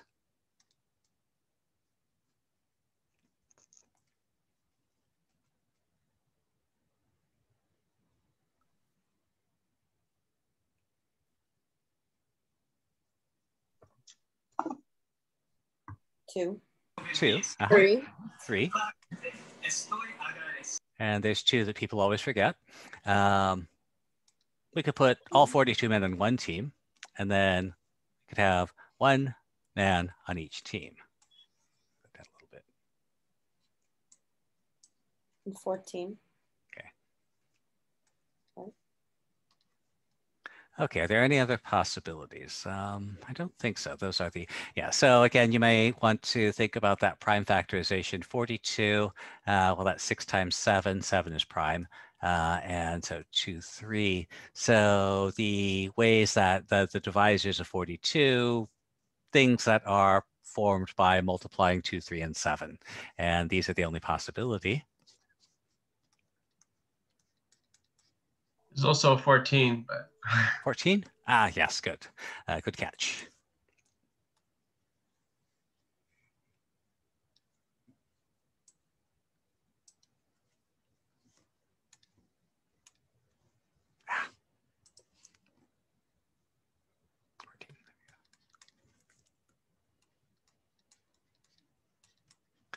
So well, let's take each of these in steps. If I put 42 men on a team, how many teams would there be?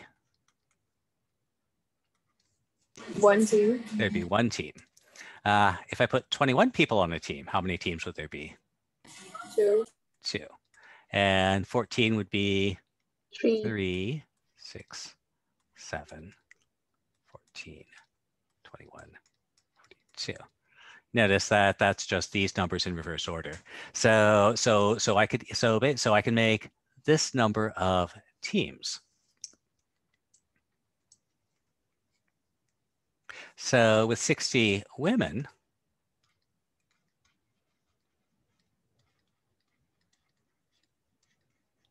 so how many teams could there be with 60 women?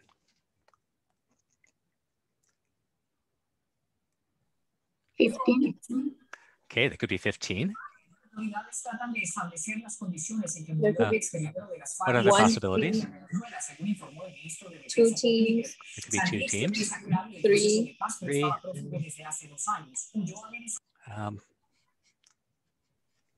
6 or 10.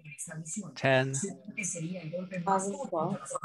Yeah, there's 5, 12. 4, 15. 4, 15. Yeah, okay. Yeah. So I hear somebody thinking about this in probably the easy way of thinking about this. Once you know one of the divisors, then you get the other one. So let's try and list this out. So I could have 1 or 60.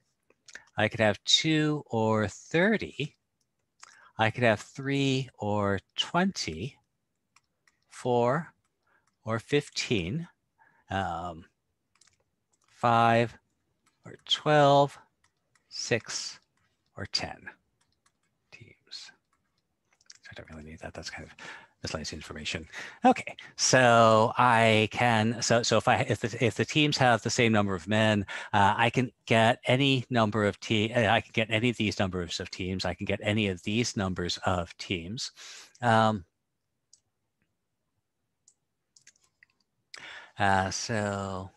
down.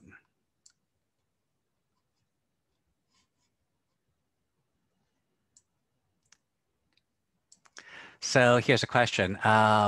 We want to make sure that the teams are the same size. We want to make sure that everybody gets on a team. So let's think about that. If we make 10 teams,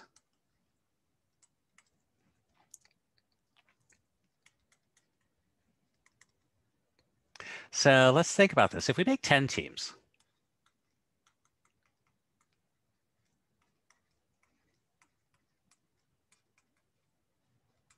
so there's 60 women. So with 10 teams, there's going to be 6 women on each team. And again, that fits our requirement. Everybody's on a team, and there's the same number of women on each team. What about the 42 men? If I make 10 teams, what happens?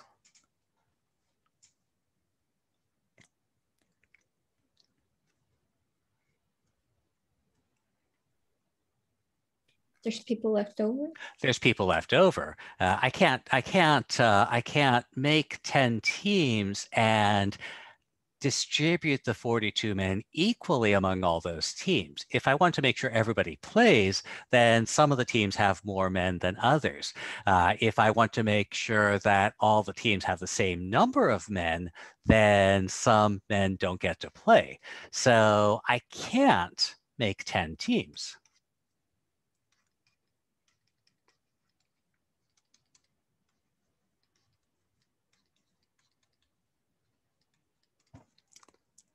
All right. So,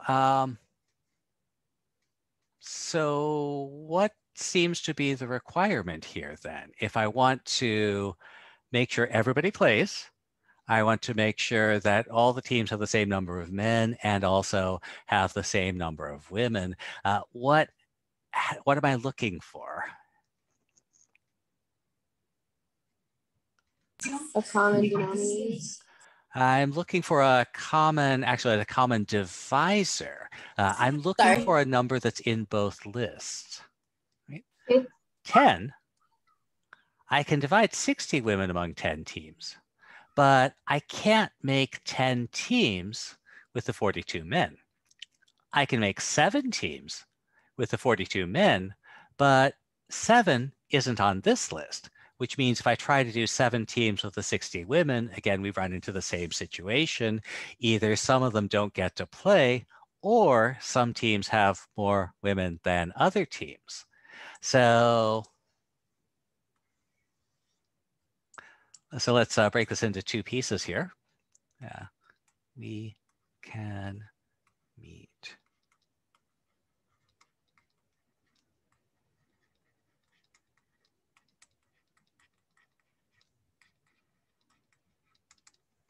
So let's think about that. So these are the number of teams I can make that will meet the requirements. All men play, there are the same number of men on each team. These are the number of teams I can make with the requirement that all women play and there are the same number of women on each team. If a number's on both, so 1 is on both. If I make 1 team, all men play, there's the same number of men on each team, and because it's on this list, all women play, and there's an equal number on each team. Okay, can I make more teams? Is there another situation where the requirements are met?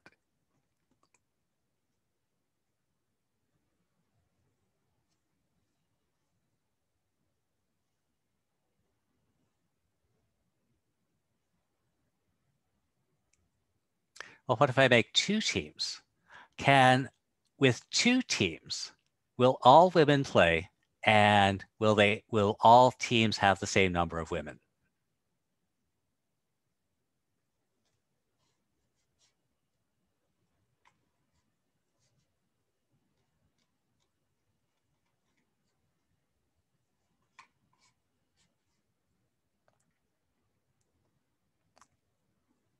Well, let's sit down the list of possible teams.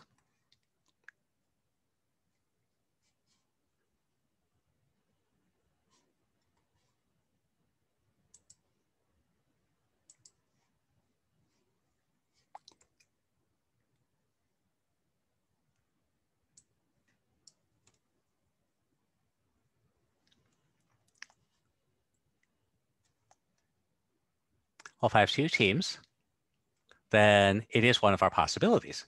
With 2 teams, all women can play, all teams have the same number of women. If I have 2 teams, will all the men be able to play and have all teams have the same number of men? Yeah. Yeah, because 2 is on this list as well. So I could do 2 teams, right? Can I do another number of teams? Can I do 3 teams? Yeah, because it's on the list. Yeah, 3 is on both lists. And that's the important thing. 3 is on both lists.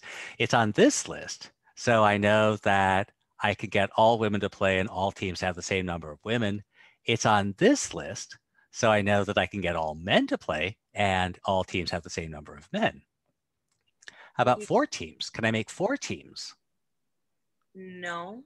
No, it's on this list. So I could get all the women to play and have all teams have the same number of women, but it's not on this list.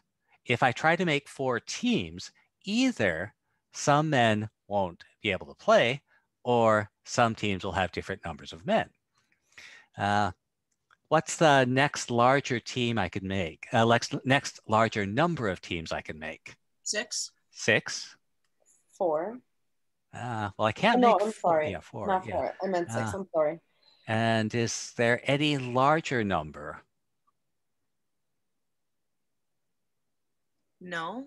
No. So in fact, and there's no larger number. So 6 is largest number. So if there's 6 teams, so let's now tie everything together. If there's 6 teams,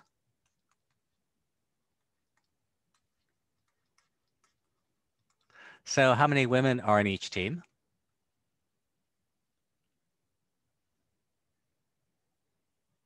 There's 60 women altogether. So there's going to be 10. 10 in each. Women. And how many men? There's 42 men. 7. There's 7 men. And so so the first question, the largest number of teams, we can make at most 6 teams that meet those requirements. And so there's 17 people on each. Mr. Suzuki, these are multiples, considered multiples, right? These are actually divisors. So where we get these numbers from, these numbers here, these numbers are all divisors of 42. These are all divisors of 60. And what is 6? It's a divisor of both. Right. It's a common divisor. And so 1, 2, and 3, 1, 2, 3, and 6 are all divisors. Sorry, 1, 2, 3, and 6 are all common divisors. What's special about 6? It's the largest one. It's the largest of the common divisors. This is actually the greatest common divisor. Okay, this makes sense. And this is the idea behind the GCD. I have, so the idea in general is I have a bunch of divisors. And there are situations where I want to look at the divisor, the largest divisor that shows up in both in both sets. So I want to find the greatest common divisor. Okay. Now, so let's see. Okay, so there's our greatest common divisor. Now the difficult thing here is that when we look for the greatest common divisor of 2 numbers, this is actually, this is an easy problem, but not the way we usually do it. So if I pick 2 numbers, finding the greatest common divisor, frequently we talk about factoring. Factoring is actually the hardest easy problem in mathematics. It's easy in the sense of it's easy to describe what we're trying to do. We're trying to find 2 numbers that multiply to a number. It's hard because it's actually very hard to do.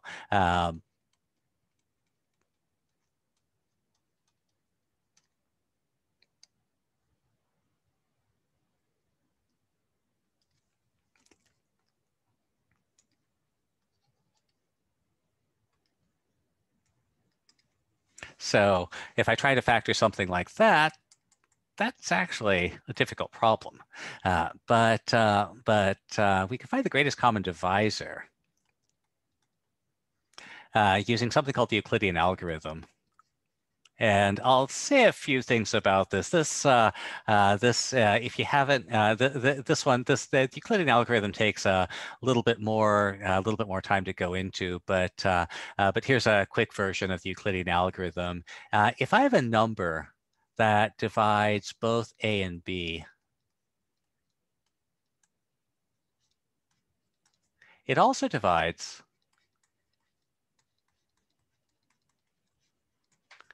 A plus or minus B.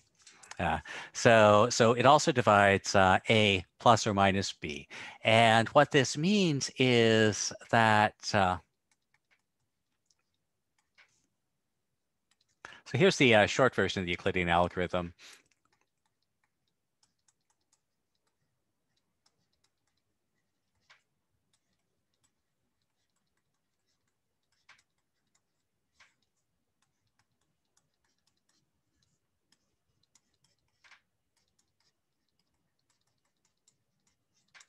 And the idea here is we can find candidates for the greatest common divisor this way.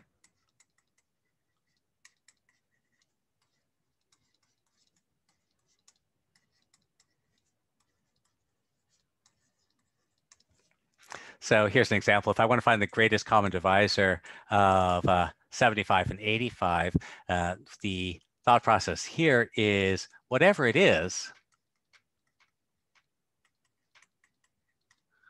it must divide the sum and difference. Now, in practical terms, we want to look at the difference because that gives us a smaller number to deal with. It has to divide 10.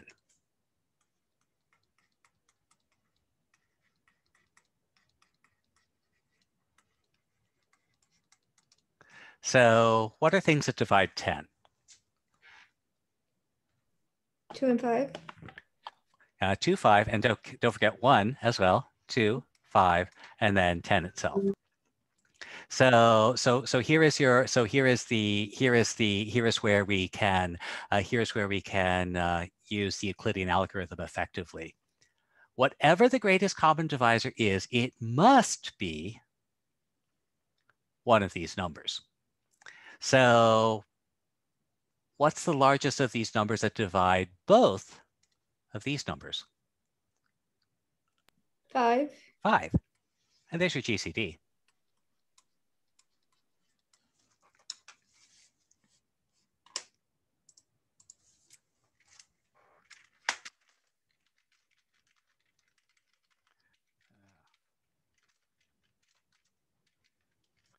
So let me write up one that's let me find one that's.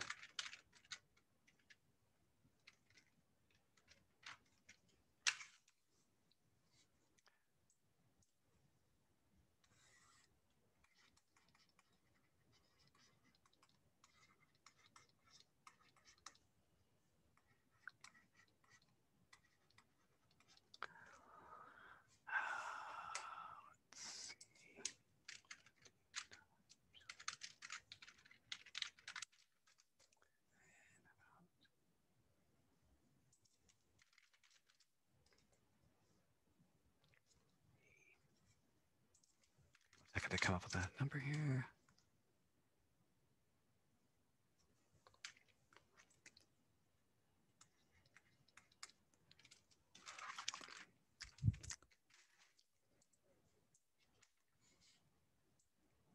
So for example, let's take a look at something like this one. You do not want to try and factor these numbers. I mean, you can factor them eventually, but it'll take a lot of effort. But whatever it is,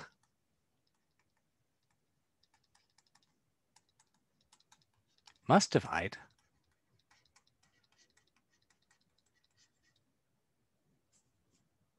901 minus 391.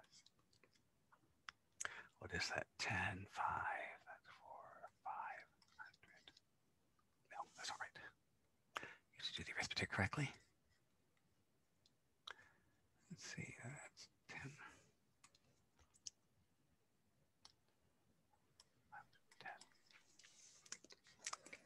So whatever the greatest common divisor is, it must divide 510. So what we could do is we could go and say, well, things that divide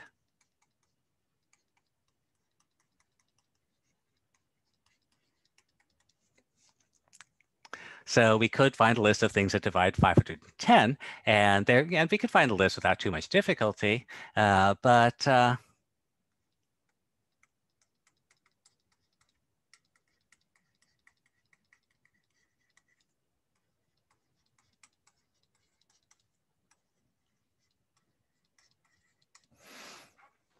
So there's a strategy in life and in mathematics that I call lather, rinse, repeat. Once we do something, we can do this as many times as we need to. If I want to find the greatest common divisor of two numbers, it has to divide their difference. But now, whatever that greatest common divisor is, it's got to divide 391, 901, and 510. So it has to divide any difference that I want.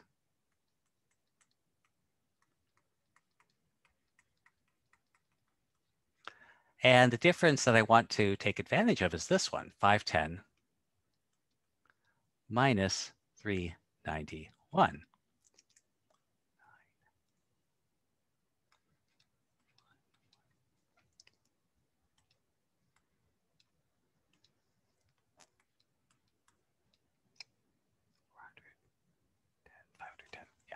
Okay, so my greatest common divisor of these two numbers also has to divide 510, also has to divide 119.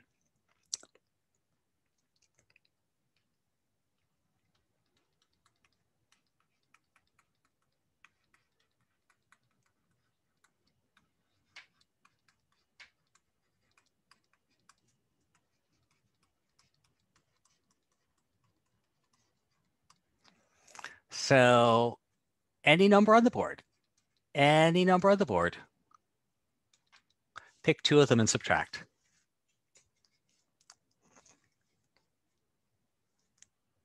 Which two do we want to subtract? 901 minus 510. Well, 901 minus 510 just shuttles us back to 391.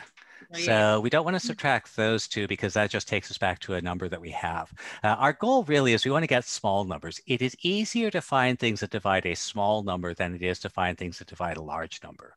So which numbers will give us the smallest difference? 391 and 119. Yeah, I could do 391 and 119.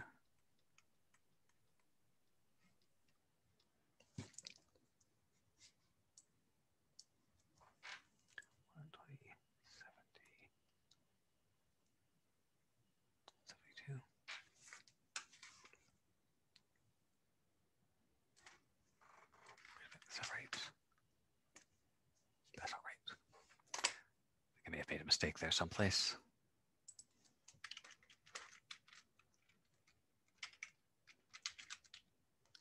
And 391.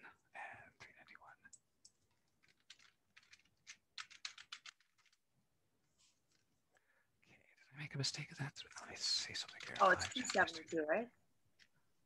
What's that? Is it 272? I might be wrong. Hold on, let me make sure. No, you're right. 272. Yep. Yeah. No, okay, that's okay. I was worried there because I was not getting. Yeah, It's okay. I was not getting an answer that I expected. Yep, 272. Yep, there we go.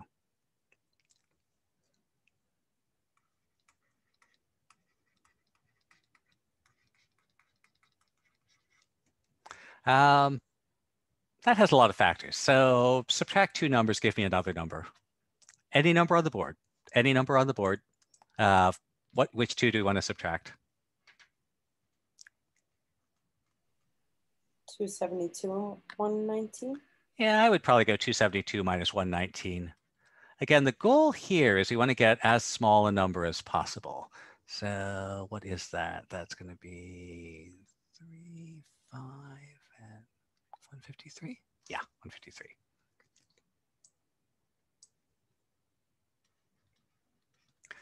Can we get smaller numbers?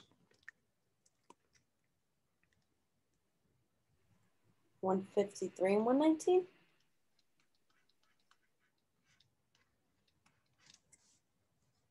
Okay, and that's small enough that we can actually find the factors. What divides 34?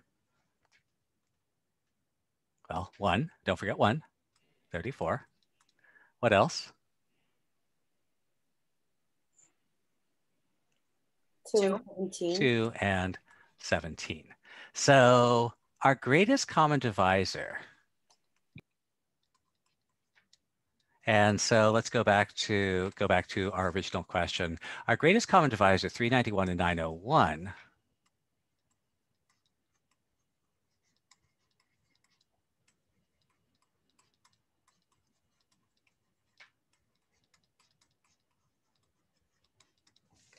So again, the idea that all this comes back to this idea that if I have a number that divides two other numbers, it's got to divide their sum or difference. And again, typically the useful thing to look at is their difference because that will get us to smaller, that'll get us to smaller numbers.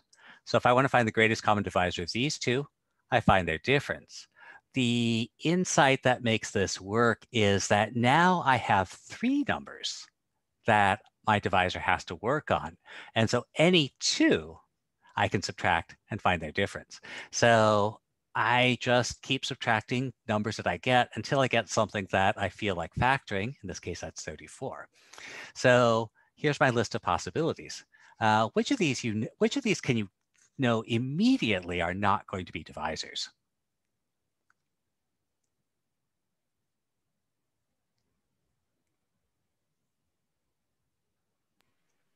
17. Well, 17 is not a divisor. 2. Yeah, you know 2 is not a divisor because these are odd numbers. Those are odd numbers. You know 2 isn't going to work. And same reason 34 can't work either, because again, if a number has 34 as a divisor, it's got to be even. 17 may work. Now here is the one important thing that we do have to verify. We do have to check to make sure that that this does work. If this doesn't work, the only choice is the only choice is going to be 1. And so we check and we find that in fact that does work. 391 is in fact 17 times, I think it's 23. And 901 is 17 times 53. So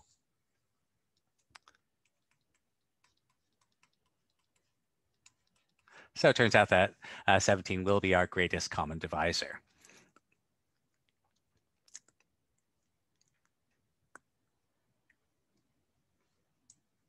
And again, the key idea here, the key idea here is that what I can do is I can keep doing subtractions. I can keep subtracting the numbers that I get until I get to a number that's small enough where I feel comfortable factoring it.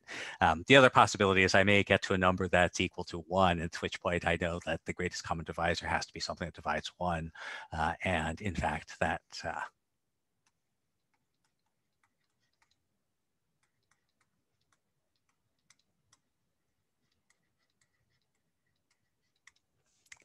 so greatest common divisor of these two numbers, again, whatever it is, it must divide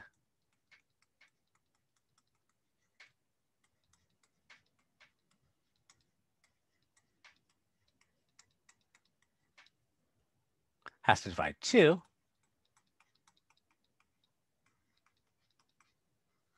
So what are the things that divide 2? 1 and 2. 1, always. Can it be 2? No. Nope. Those are odd numbers. Can't be 2. So greatest common divisor is 1. And we got that without having to try to factor these two numbers. And generally speaking, if you want to find the greatest common divisor of two randomly chosen numbers, this Euclidean algorithm is actually the only really effective way of, the only really efficient way of solving it. Okay, so so somebody asked about the about Gauss's method. So let me pull up let me do a problem with Gauss's method. Thank you, Mr. Suzuki. Okay, so Gauss's method. Let's see if I can find one.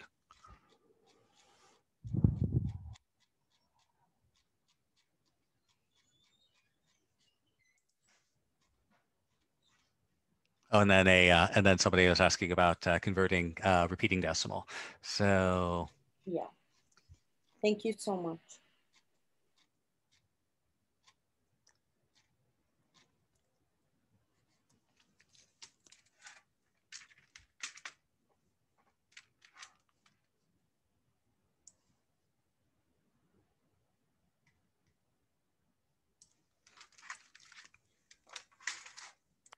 okay, so a little bit of background on this. Gauss's method is based on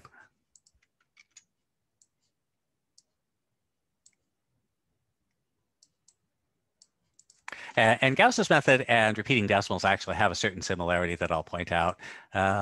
So Gauss's method is based on the following idea. So here's the problem. Let's say I want to add the numbers from 1 to 100. So here's the basic idea behind Gauss's method. If I want to add the numbers from 1 to 100,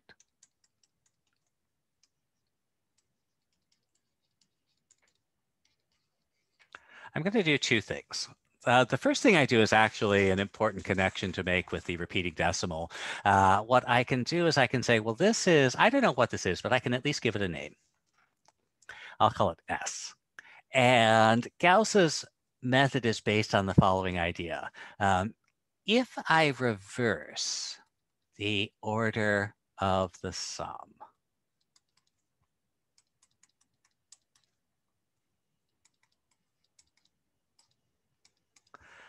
first of all, does reversing the order change the value? No. No, it's still going to be S. So the value is still going to be S. And here's the important insight here. If I add these two things together, if I add vertically, what do I get? This is 101 plus 101 plus 101. And the important insight here is that if I add vertically, all of those things add to 101. What's on the right-hand side? Arithmetic is bookkeeping. I have an S plus an S. I have two S's. So you can't do S to the second power, right? No, because remember, S to the second, well, that really means S times S. Oh, yeah, This is really S plus S. Okay. So that's, yeah, so that's 2S.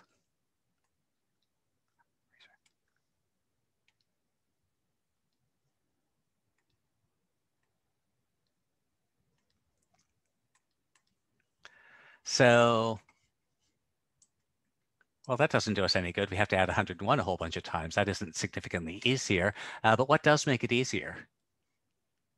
What do I call a bunch of things added, a bunch of the same things added together? What is that?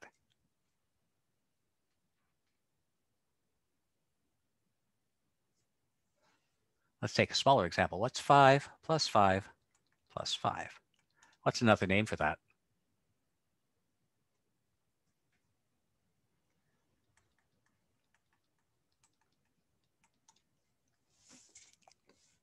What happens when I add the same number to itself over and over again? What am I doing? What arithmetic operation am I doing?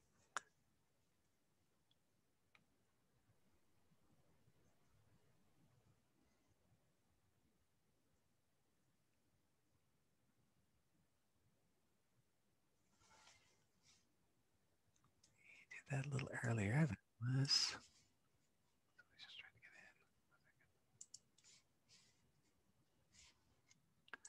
Remember, that is a, where did we put that? That was,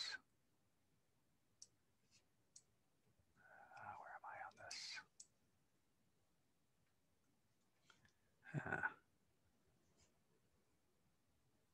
Here we go.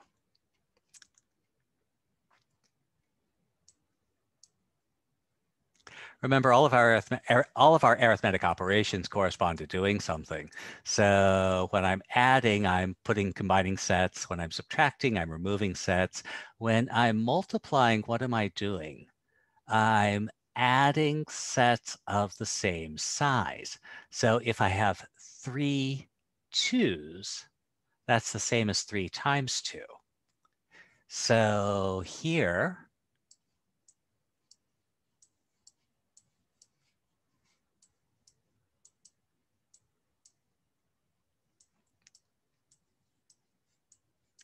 way down here. So here I'm adding together a whole bunch of 101s. So there's a multiplication here. And so I'm adding together 101s. Now here's the important question. How many 101s do we have? 6. Well, I've written 6, but I have not really, we want to add all the numbers from 1 to 101. So how many 101s do we actually have here?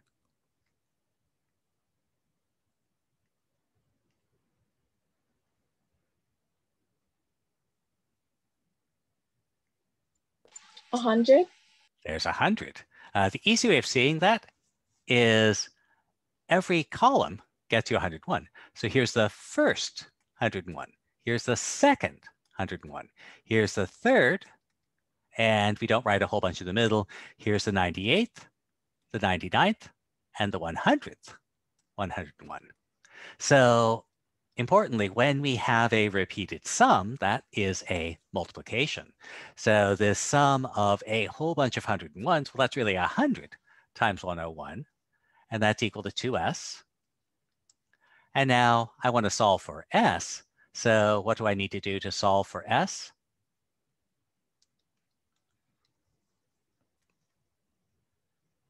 Well, it's 2 times. So how do I get rid of a times?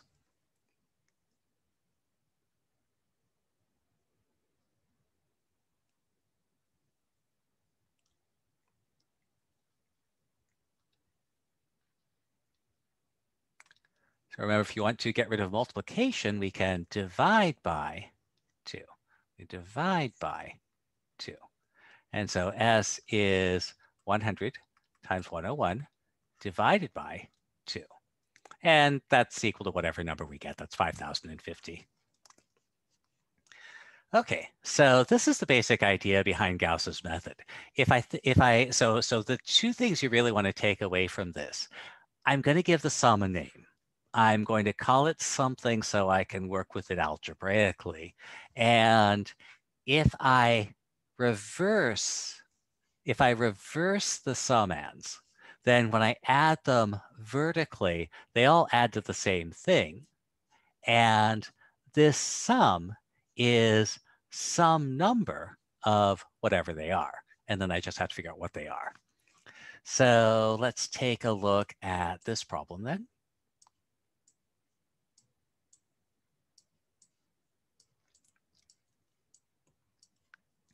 Okay, so we want, so let's see, what are we doing? We're doing 60 in the first month, plus 6 more, that's 66, plus 72, plus, wow, that's a long time, 15 years. So each month, so that's 15 times 12, that's 180 months. So let's see, this is the first month. Here's our second. Here's our third. Oops.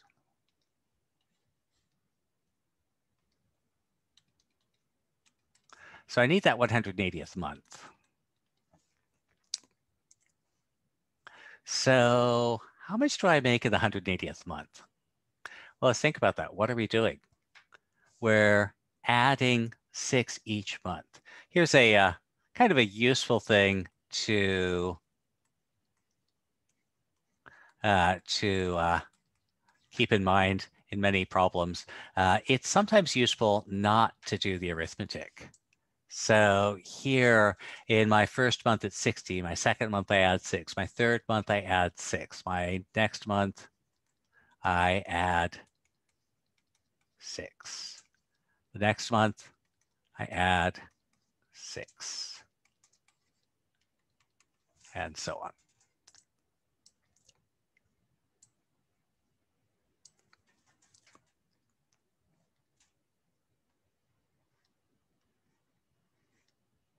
What am I doing here?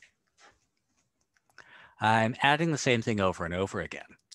So what is Multiplying? that? That's a multiplication, right? So this is really 60 plus 4 6s.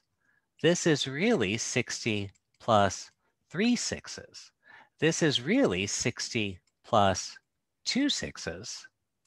60 plus 1 6. And that's just going to be 60. So I'll move those over. Now, one thing that'll also help, let's try to be consistent. Every other one of these is 60 plus some number of 6s. Well, this first one is 60 plus how many 6s?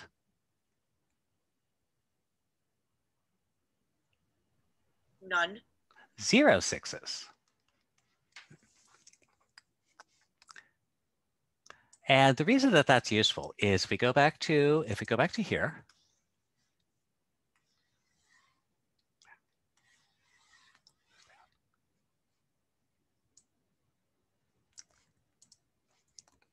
this is 60, oops. So remember how this worked out. This was 60 plus 0 6s. This is 60 plus 1 6. This is 60 plus 2 6s. What's going to be in our 180th month?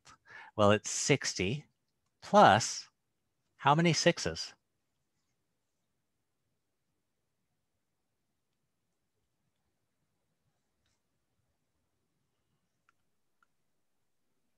$170, yeah, somebody said 179, right? Because look, at our third month, we add 2 6s. Our second month, we add 1 6. It's always one less than the month number. So it's 179 6s.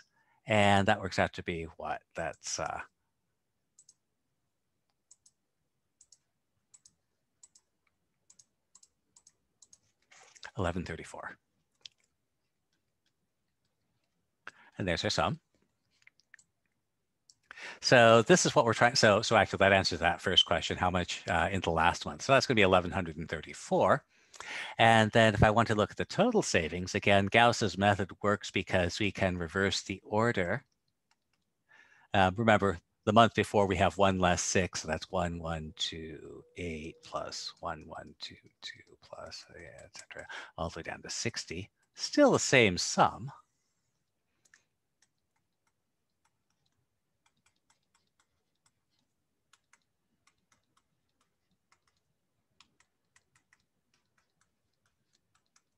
Still 2s, 2s.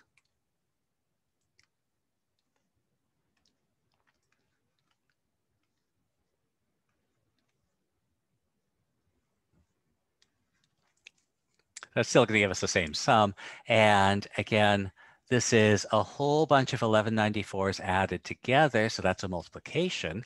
And how many do we have?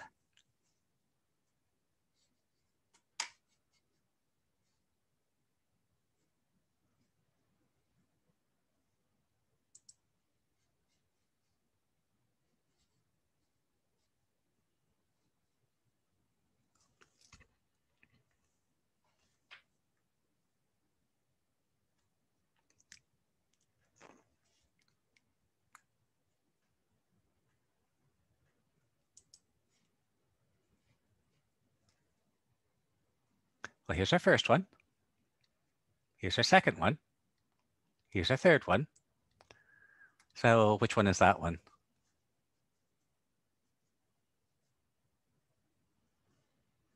Someone put it in the chat, 180. Oh, sorry. Yeah, I'm not seeing the chat. Okay.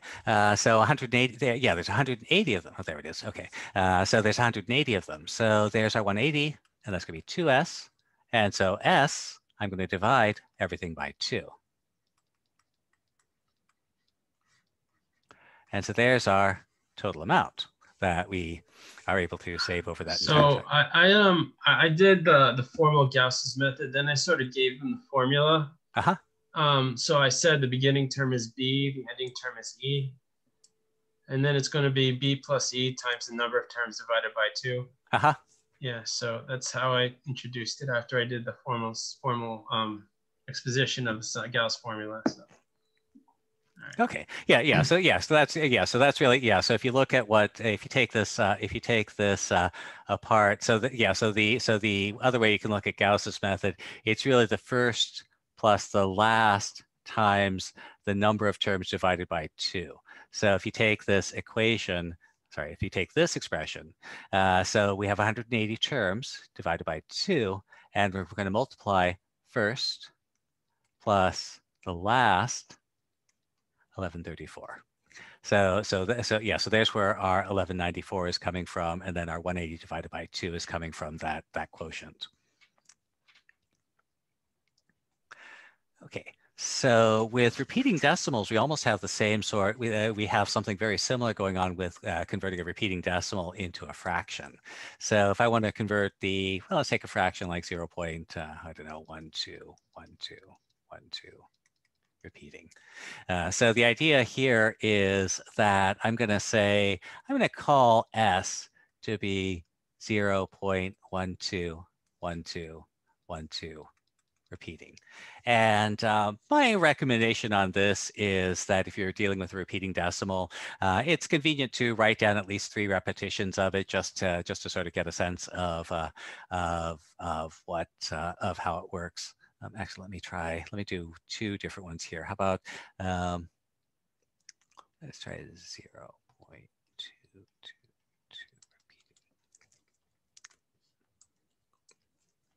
Okay, so the key idea here is what happens if I multiply S by 10? So if I multiply something by 10, that shifts the decimal over one place. So if I multiply S by 10, 10S, that decimal shifts over one place.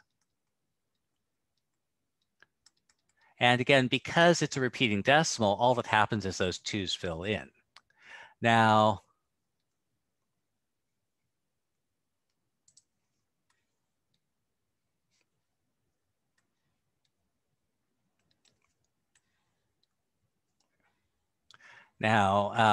what you can think about as what I think about as the troublesome part of the repeating decimal is all this stuff. It's the repeating part of the repeating decimal.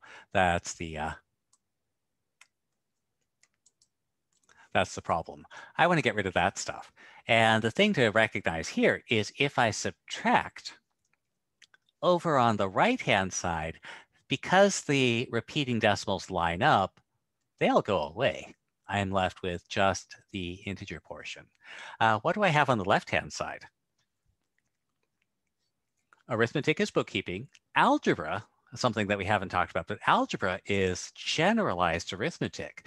The way you want to think about any sort of algebraic expression is that algebra is just a generalized arithmetic. So what do I have? I have 10 S's. I'm going to remove one S. So what do I have left?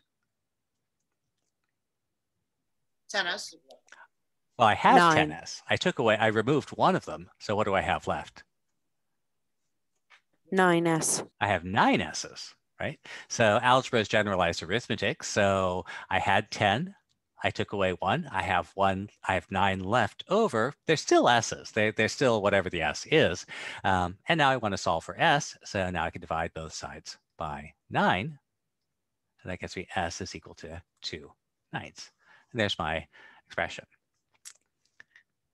So what about something like,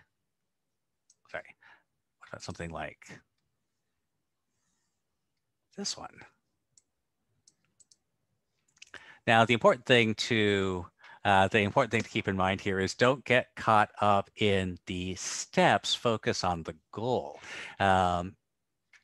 So the obvious thing to try here is, I multiply by 10. That shifts the decimal one place.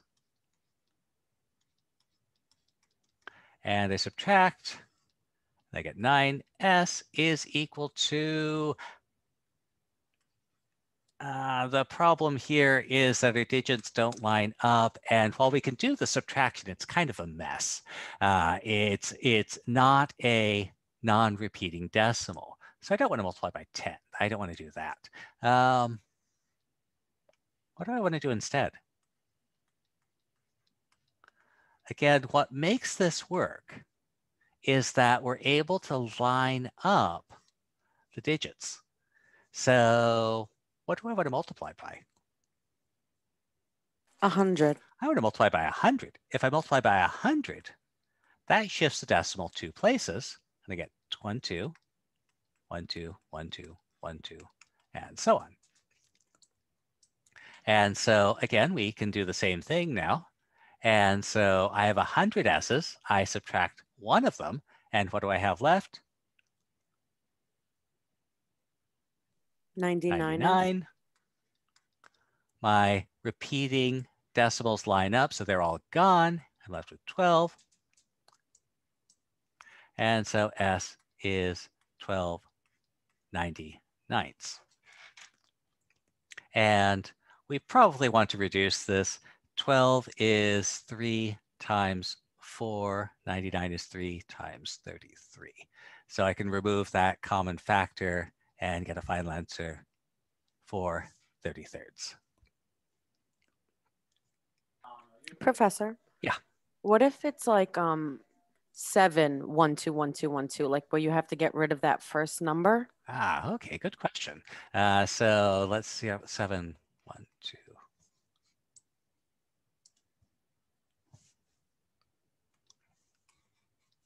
Well, let's try it out, see what happens. So it's 0.7121212. So again, we'll call this S. Okay, so let's start off with what do we want to multiply this by so that our repeating part will line up?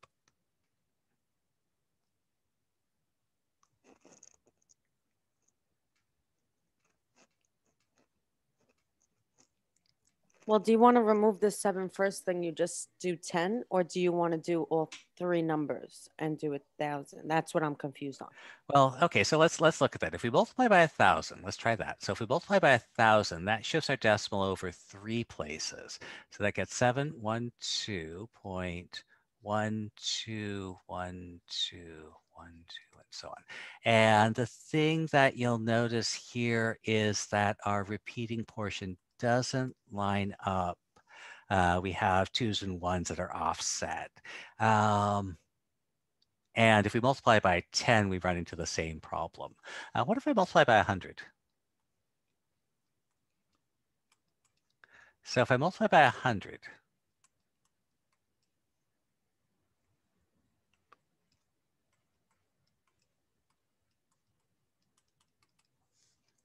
will that work?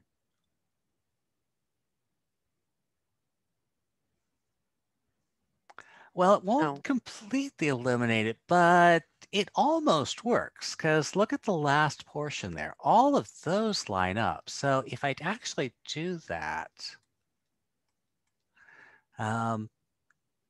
everything past that point drops out. And well, I still have a decimal here, but the nice thing is it's not a repeating decimal. That. And I could still solve for S.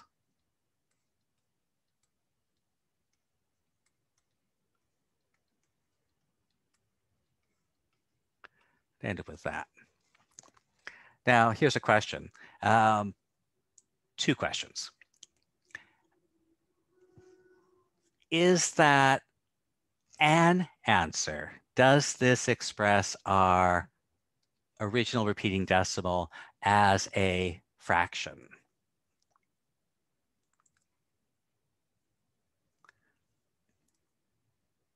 Well, yeah.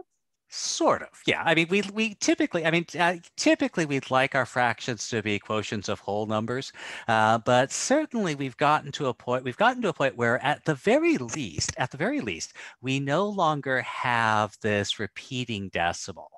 So at least we have taken a step in the right direction. It's no longer a repeating decimal. Now, we like our fractions typically to be whole numbers. So here's a question. I don't really like having a decimal in my numerator or denominator for that matter. So is there something we can do to get rid of that decimal?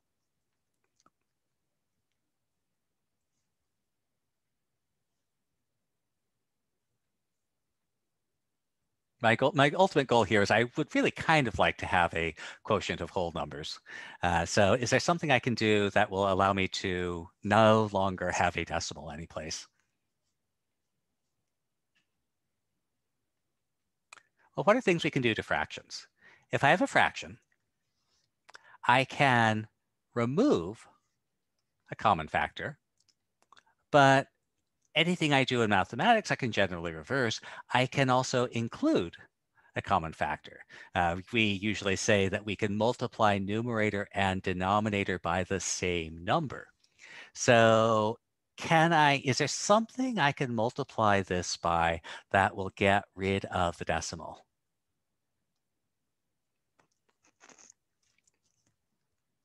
What's the easiest thing to multiply by that will get rid of a decimal? So I have a number like 5.3 times something, and what I want is something that I no longer have a decimal 10? place. I can multiply by what? Did you say 10? Yeah, I could multiply by 10, sure. If I multiply a decimal by 10, that shifts the decimal over 1 place, and depending on how far I need to move it, that might get rid of the decimal. So this is also the same thing as I can multiply the numerator by 10 as long as I also multiply the denominator by 10. 705 divided by 90.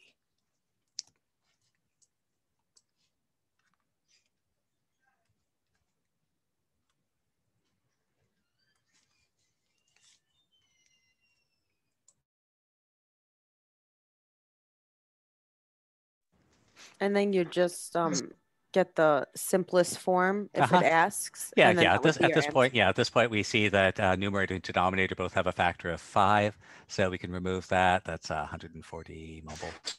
In any case, with the repeating decimals, would you always have to multiply by 100 to get the S away, or no? Well, yeah, it's a power of 10. So sometimes we multiply by 10. So in the first case we multiplied by 10, and that's because our repeten, the digits that were repeating, it was a single digit that was repeating. So here in the second example. In the second example, oh, sorry. Whoa, what just happened there?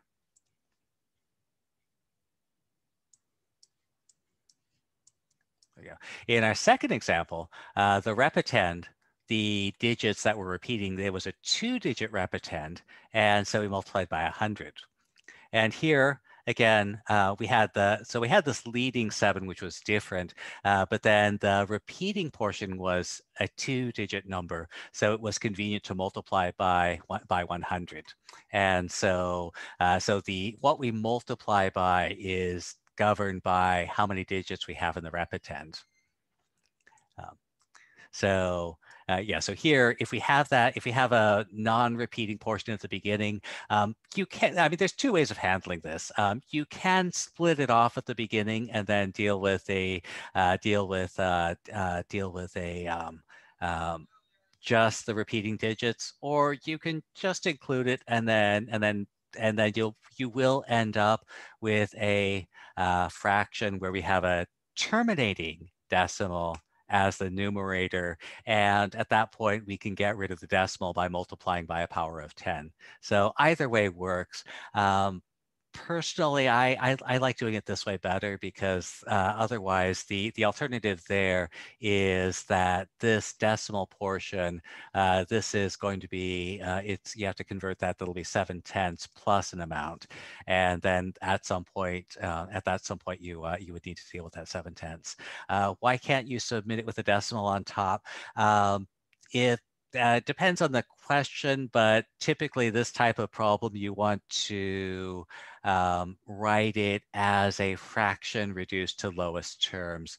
So what that means is that we do need to have it, we do need to write it as a fraction where both numerator and denominator are whole numbers. And so we're not, because of the form that we're supposed to write our answer in, we do need those to be whole numbers. Okay. All right. Let's see. Okay, so does that help out on terminating decimals and so on?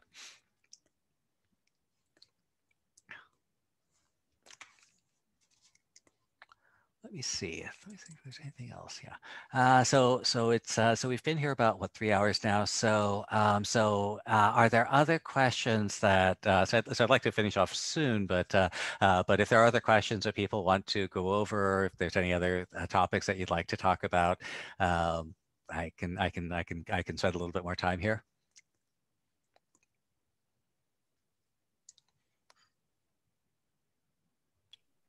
Okay, surface area volumes. Okay, yeah. All right. All right, so pull up a surface area problem. Professor, can we also do a problem where we have to find the nth term? Okay, yeah, so the nth term. Yeah, so that was basically like this, like the Gauss's method. So here, so this one we were actually finding the nth term of this arithmetic sequence. And so again, the idea here is the most important thing here is identifying that what we're actually doing when we add the same thing repeatedly does correspond to a multiplication expression. So finding the nth term of a sequence really is going to be something like this. unless Okay, there's a different. How would the equation look like? Like, for example, there was a problem and it said, yeah, wanted me to write the equation. Let me see. Do you know what that one was from? I think she means when you write the equation for the nth term in an arithmetic sum or geometric sequence where n is just a variable. Okay. Yeah. So let's take a look at this one. So yeah, so that one's actually pretty easy. So do you understand where this formula is coming from? Yeah. Okay. So let's take a look at that. So let me just take down a couple of notes here. So our third term is 60 plus 2 times 6, and our 180th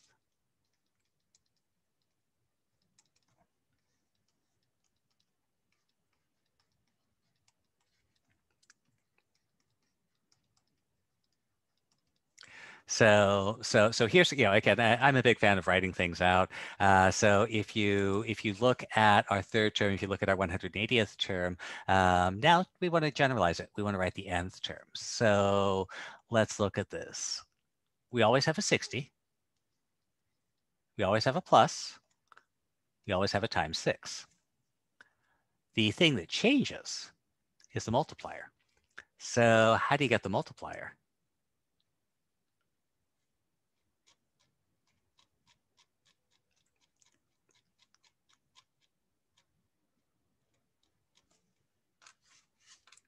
So for our third term, we multiply by 2.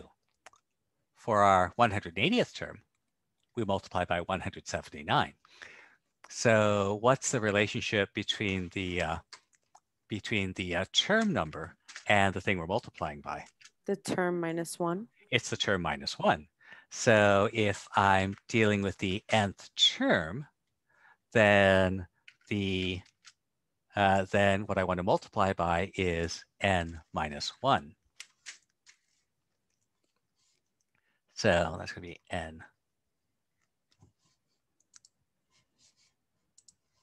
Second here.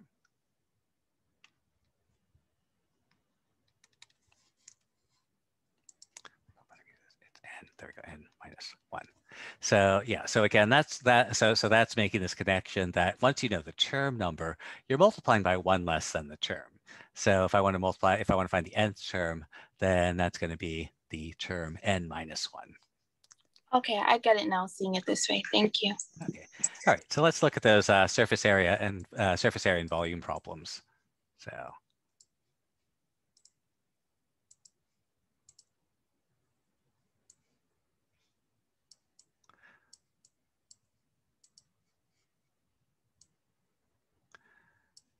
Okay, so we want to find the area of the figure. So remember, area is the number of, again, arithmetic is bookkeeping, algebra is generalized arithmetic, geometry is bookkeeping. Area is the number of unit squares.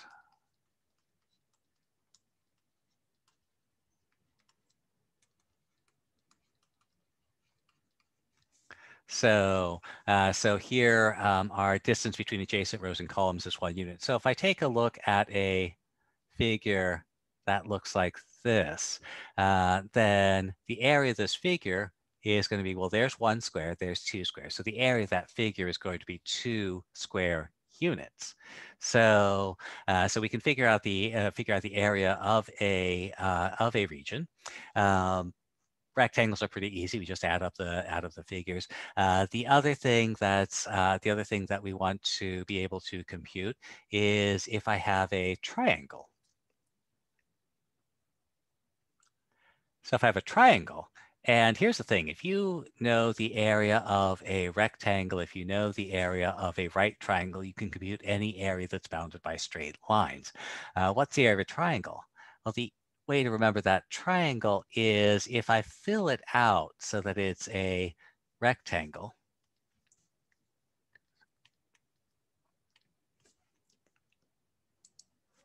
So if I fill out a rectangle, that triangle is half of the enclosing rectangle. So if I want to find the area of a triangle, it's half the area of the rectangle that would include it. So so those are your basic area formulas. Now let's see if we can put them together. So earlier I mentioned the idea of Scotch tape and scissors. So I have a figure. If I want to find the area of this figure, one of the things I can try to do is I can try and see how I would make this from a larger figure. So I'm going to cut it out from, I'm going to cut this out from this figure. I'm going to enclose it. I'm going to put it into a box.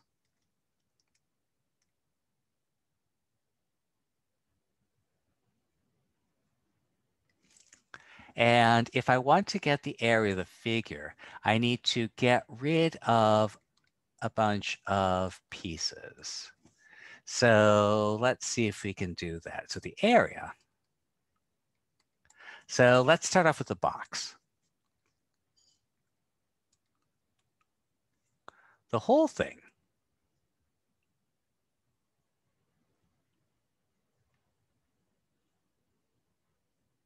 How big is it? How many squares do I have inside that box? And we can do this in two ways. We can either count them, which, you know, again, counting is easy enough. The other thing to remember is that, well, if I count them, here's 1, 2, 3, 4. Here's another 4. Here's another 4, and another, and another, and another. So how many 4s are there? There's 1, 2, 3, 4, 5, 6 4s. And so my area is 6 times 4. You might remember that the area of a rectangle is product of length and width. Well, that's where it comes from. Here's my width, 4. Here's my height in this case, and the height is 6. And so I'm adding together 6 4s, and that corresponds to that multiplication. So that's the box it came in. So now let's start removing pieces. Let's start with this triangle. That's a terrible drawing. Let's start off with this bit here.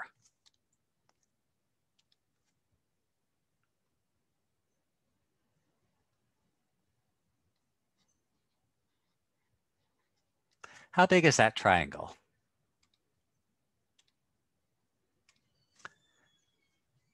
Well, it's half the rectangle it came in. So how big is the rectangle it came in? Is it 2?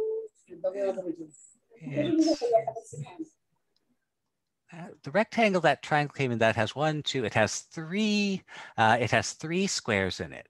So when I remove that triangle, the triangle is half of 3. It's 3 halves. So that's gone now. Let's get rid of this triangle.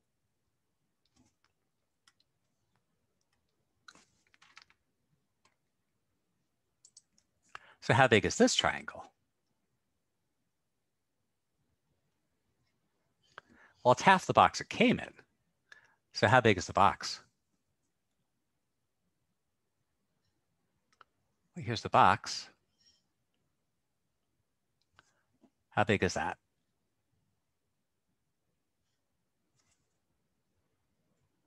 Six.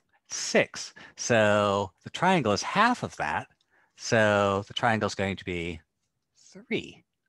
So I'm going to get rid of another 3. How about this one?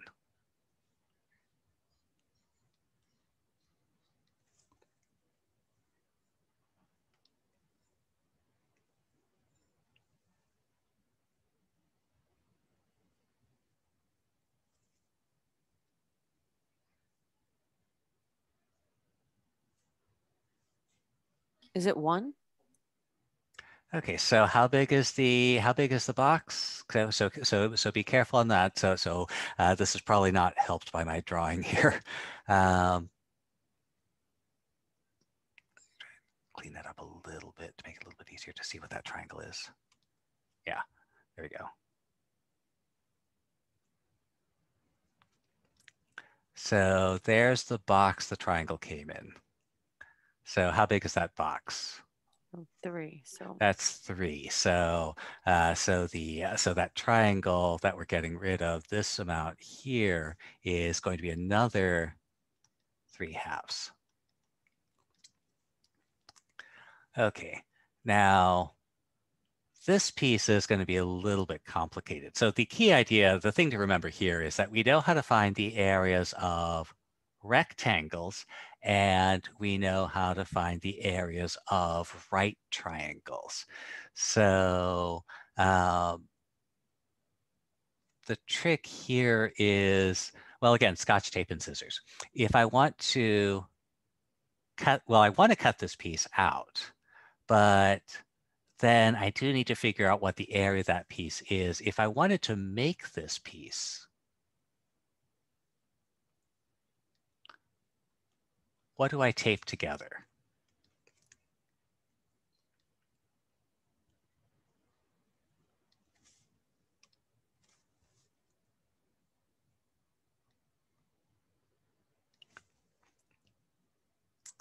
I would probably tape together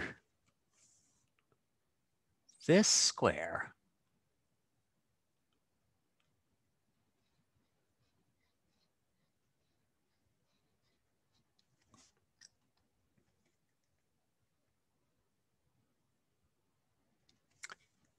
and then these 2 triangles.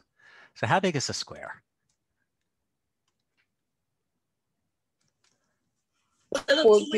That's going to be 4, right? There's 1, 2, 3, 4 square units there. And then the 2 triangles, this triangle here, this one in the, this triangle in the upper right, what's the area of that one?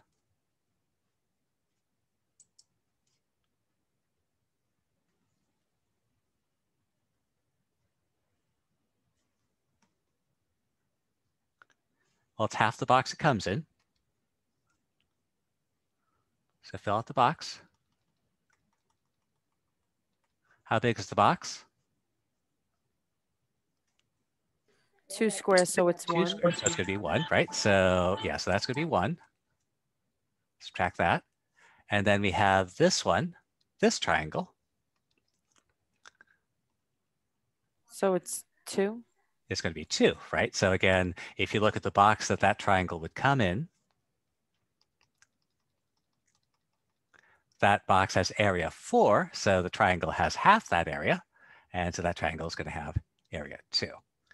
And so that's going to be 24 minus, then we have to do a bunch of computations here. That is, what is that? That's 3, 6, 10, 11, 12, 13. That's minus 13.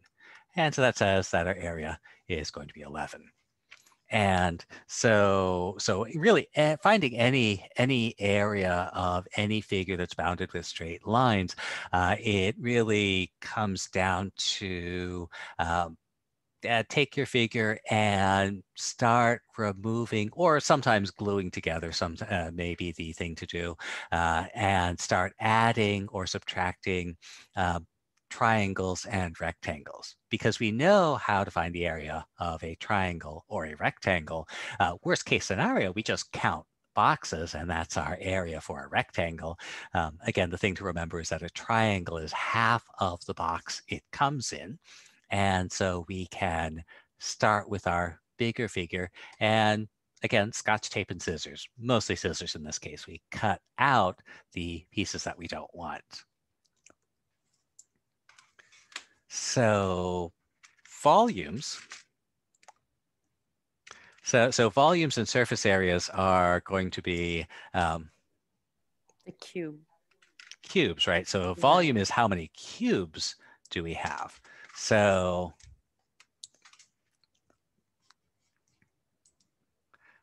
for example,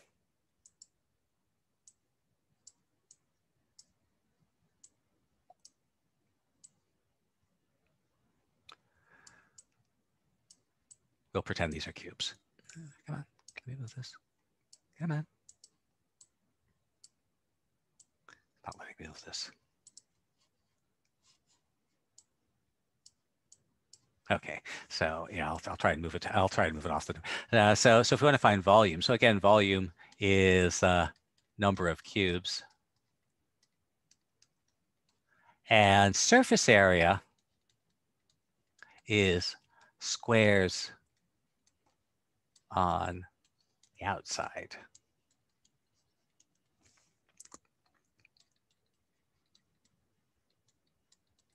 So let's think about this. So again, the thing that you really want to, why is this not letting me move this? Okay, I'm having some computer difficulties here.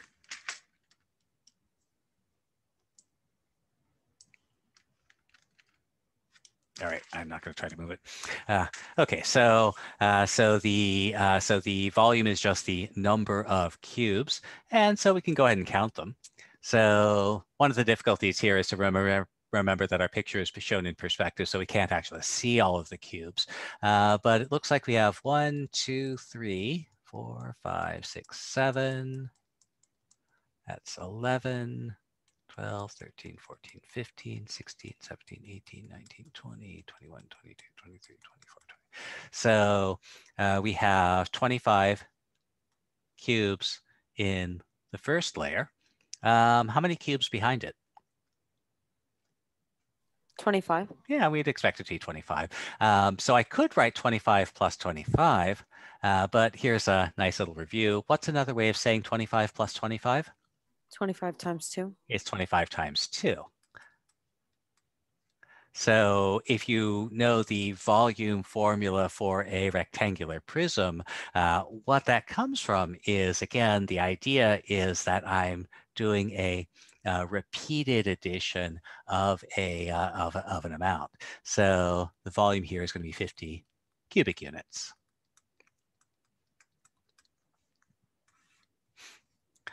Okay. Now, there we go. So now let's take a look at our surface area. All right, so let me erase those markers. So the volume is just the front and back, technically? Well, it's so if this had 3 layers. So if this had 3 layers, then we'd have 25 times 3. So it's basically because the way that the figure is, once we know how many cubes are in this front outermost layer, it's just a question of how many layers we have behind it. So if this had a 3rd layer behind it, then we'd have 3 times 25. But how would you know? How would well, I mean, you can count them. Yeah. In this, in this we only see that there's 2 layers. So we have our first layer here. Oops. Yeah, I mean, it would depend on the drawing. So here we have our first layer here and our second layer there. So if we had another one, we would have, so I'm not even going to try to draw this in anything resembling perspective, but yeah, so yeah, that's horrible drawing. But yeah, so here, so if we had something like that, then we'd have 3 layers and then we'd multiply it by 3. But yeah. So now I get it. Okay. Yeah. You would go by what the drawing looks like. Okay. So how about surface area? So again, these are the squares that are showing on the outside. So this one is. So let's think about this. So let's count the ones that are facing us. So here's 1. Well, actually.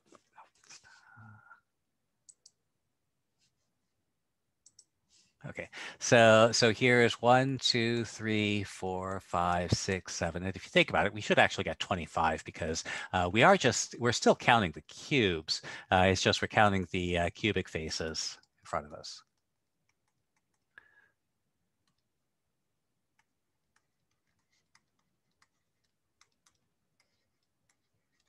Now, here's where you have to think about this as a 3-dimensional object. So there's 25 squares facing us. What else does that tell you? There's 25 on the other side. Yeah, there's an opposite side to this figure. We can't see it. But on the opposite side of this figure, if you think about what that figure has to look like, there has to be another 25 squares on the opposite face as well that we can't see. So we could think about this as front and back. So our front face, 25 squares. Our back face, also 25 squares. How about, let's look at what we might think about as our right-hand side. So here, so these are the squares we're going to see on the right-hand side. So it's these two. These are not on our right-hand side. We might call these on the top. So we have these. 12. These, we have 12, right? So there's going to be 12. Now, this one takes a little bit more visualization. How about our left side? 12. It's gonna be 12 as well. Here's how I see it. Just to give you some insight into how you might think about this. The way I see it is if I take these 12 squares that are facing to the right, if I just slide them over, if I slide these over to the left-hand side, they cover up the left-hand side. So there's 12 squares on the left, and so there's gonna be 12 squares on the right. How about the top? So if I look down from the top, what do I see? 10. I see 10, right? So it's the 6 here. It's the 6 here. But then I also see these two, and then I also see those two. So there's 10 on the top face. And then on the bottom,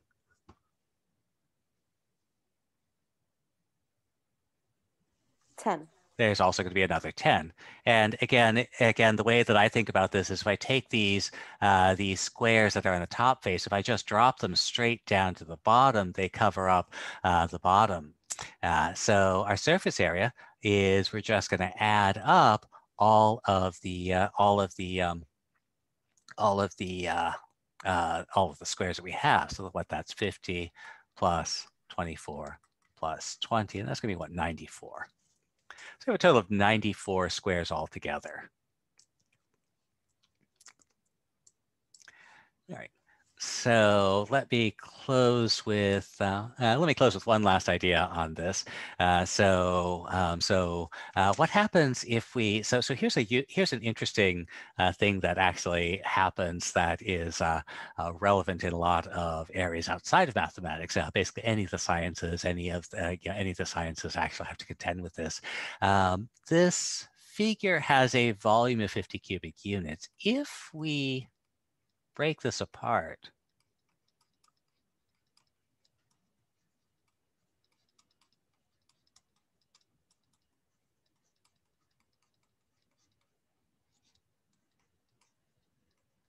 so I'll ask this question. If we break this apart into individual cubes, what's the total surface area?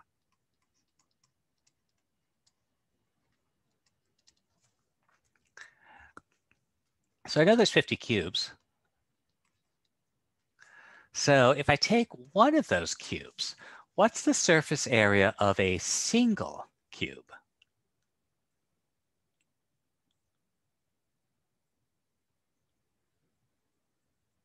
Wait, say that again. I'm sorry. So if I take a single cube, so I take one of these cubes, doesn't really matter which one, I take one of these cubes, and if it's separated from all the others, so I'm going to break this figure apart into its individual cubes, what's the surface area of a single cube? How many squares do I have on the outside? 6. It's how many? 6. 6, right? So yes, there's a front, back, left, right, top, bottom. So there's 6.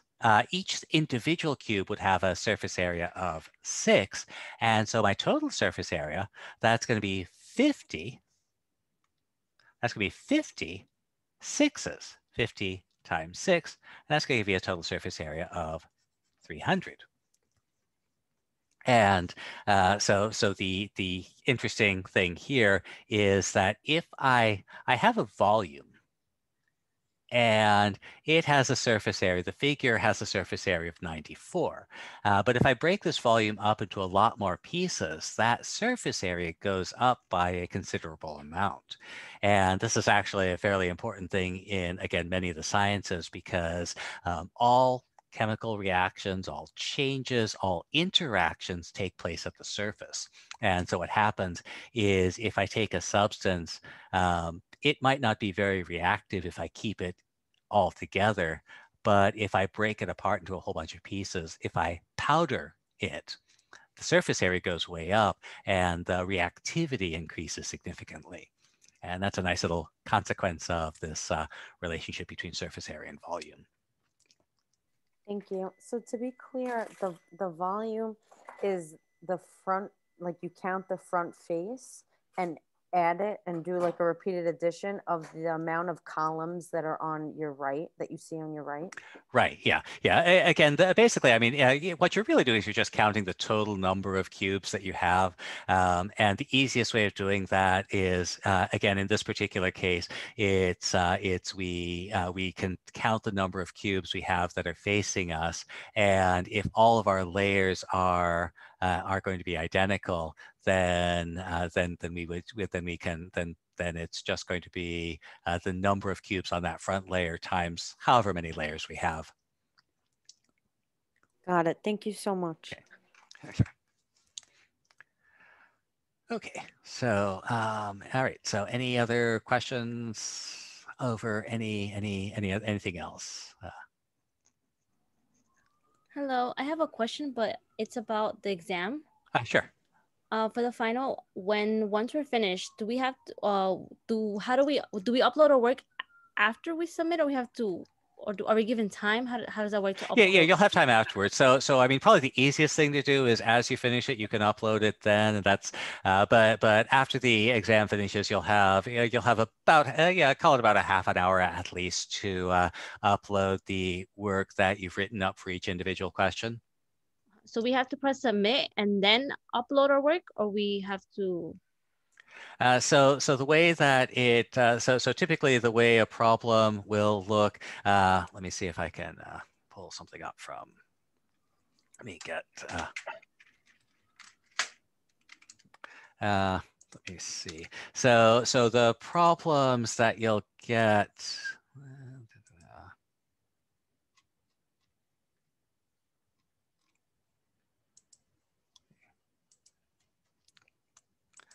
they'll look like, so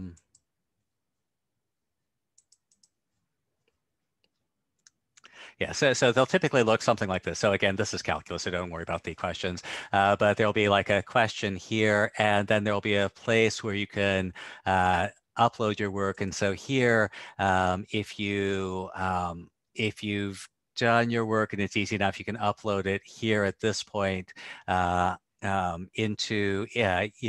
into this answer box that's right next to the question. Otherwise, after you finish the exam, let me see if I can show you what this looks like. After you finish the exam, you'll also have a chance to do that. I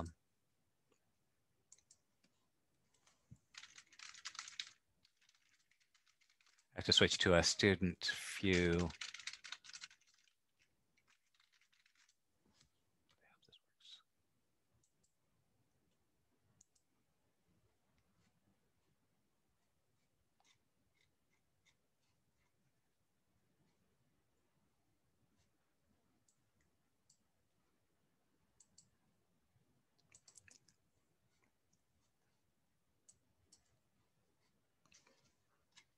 Yeah, okay. All right. So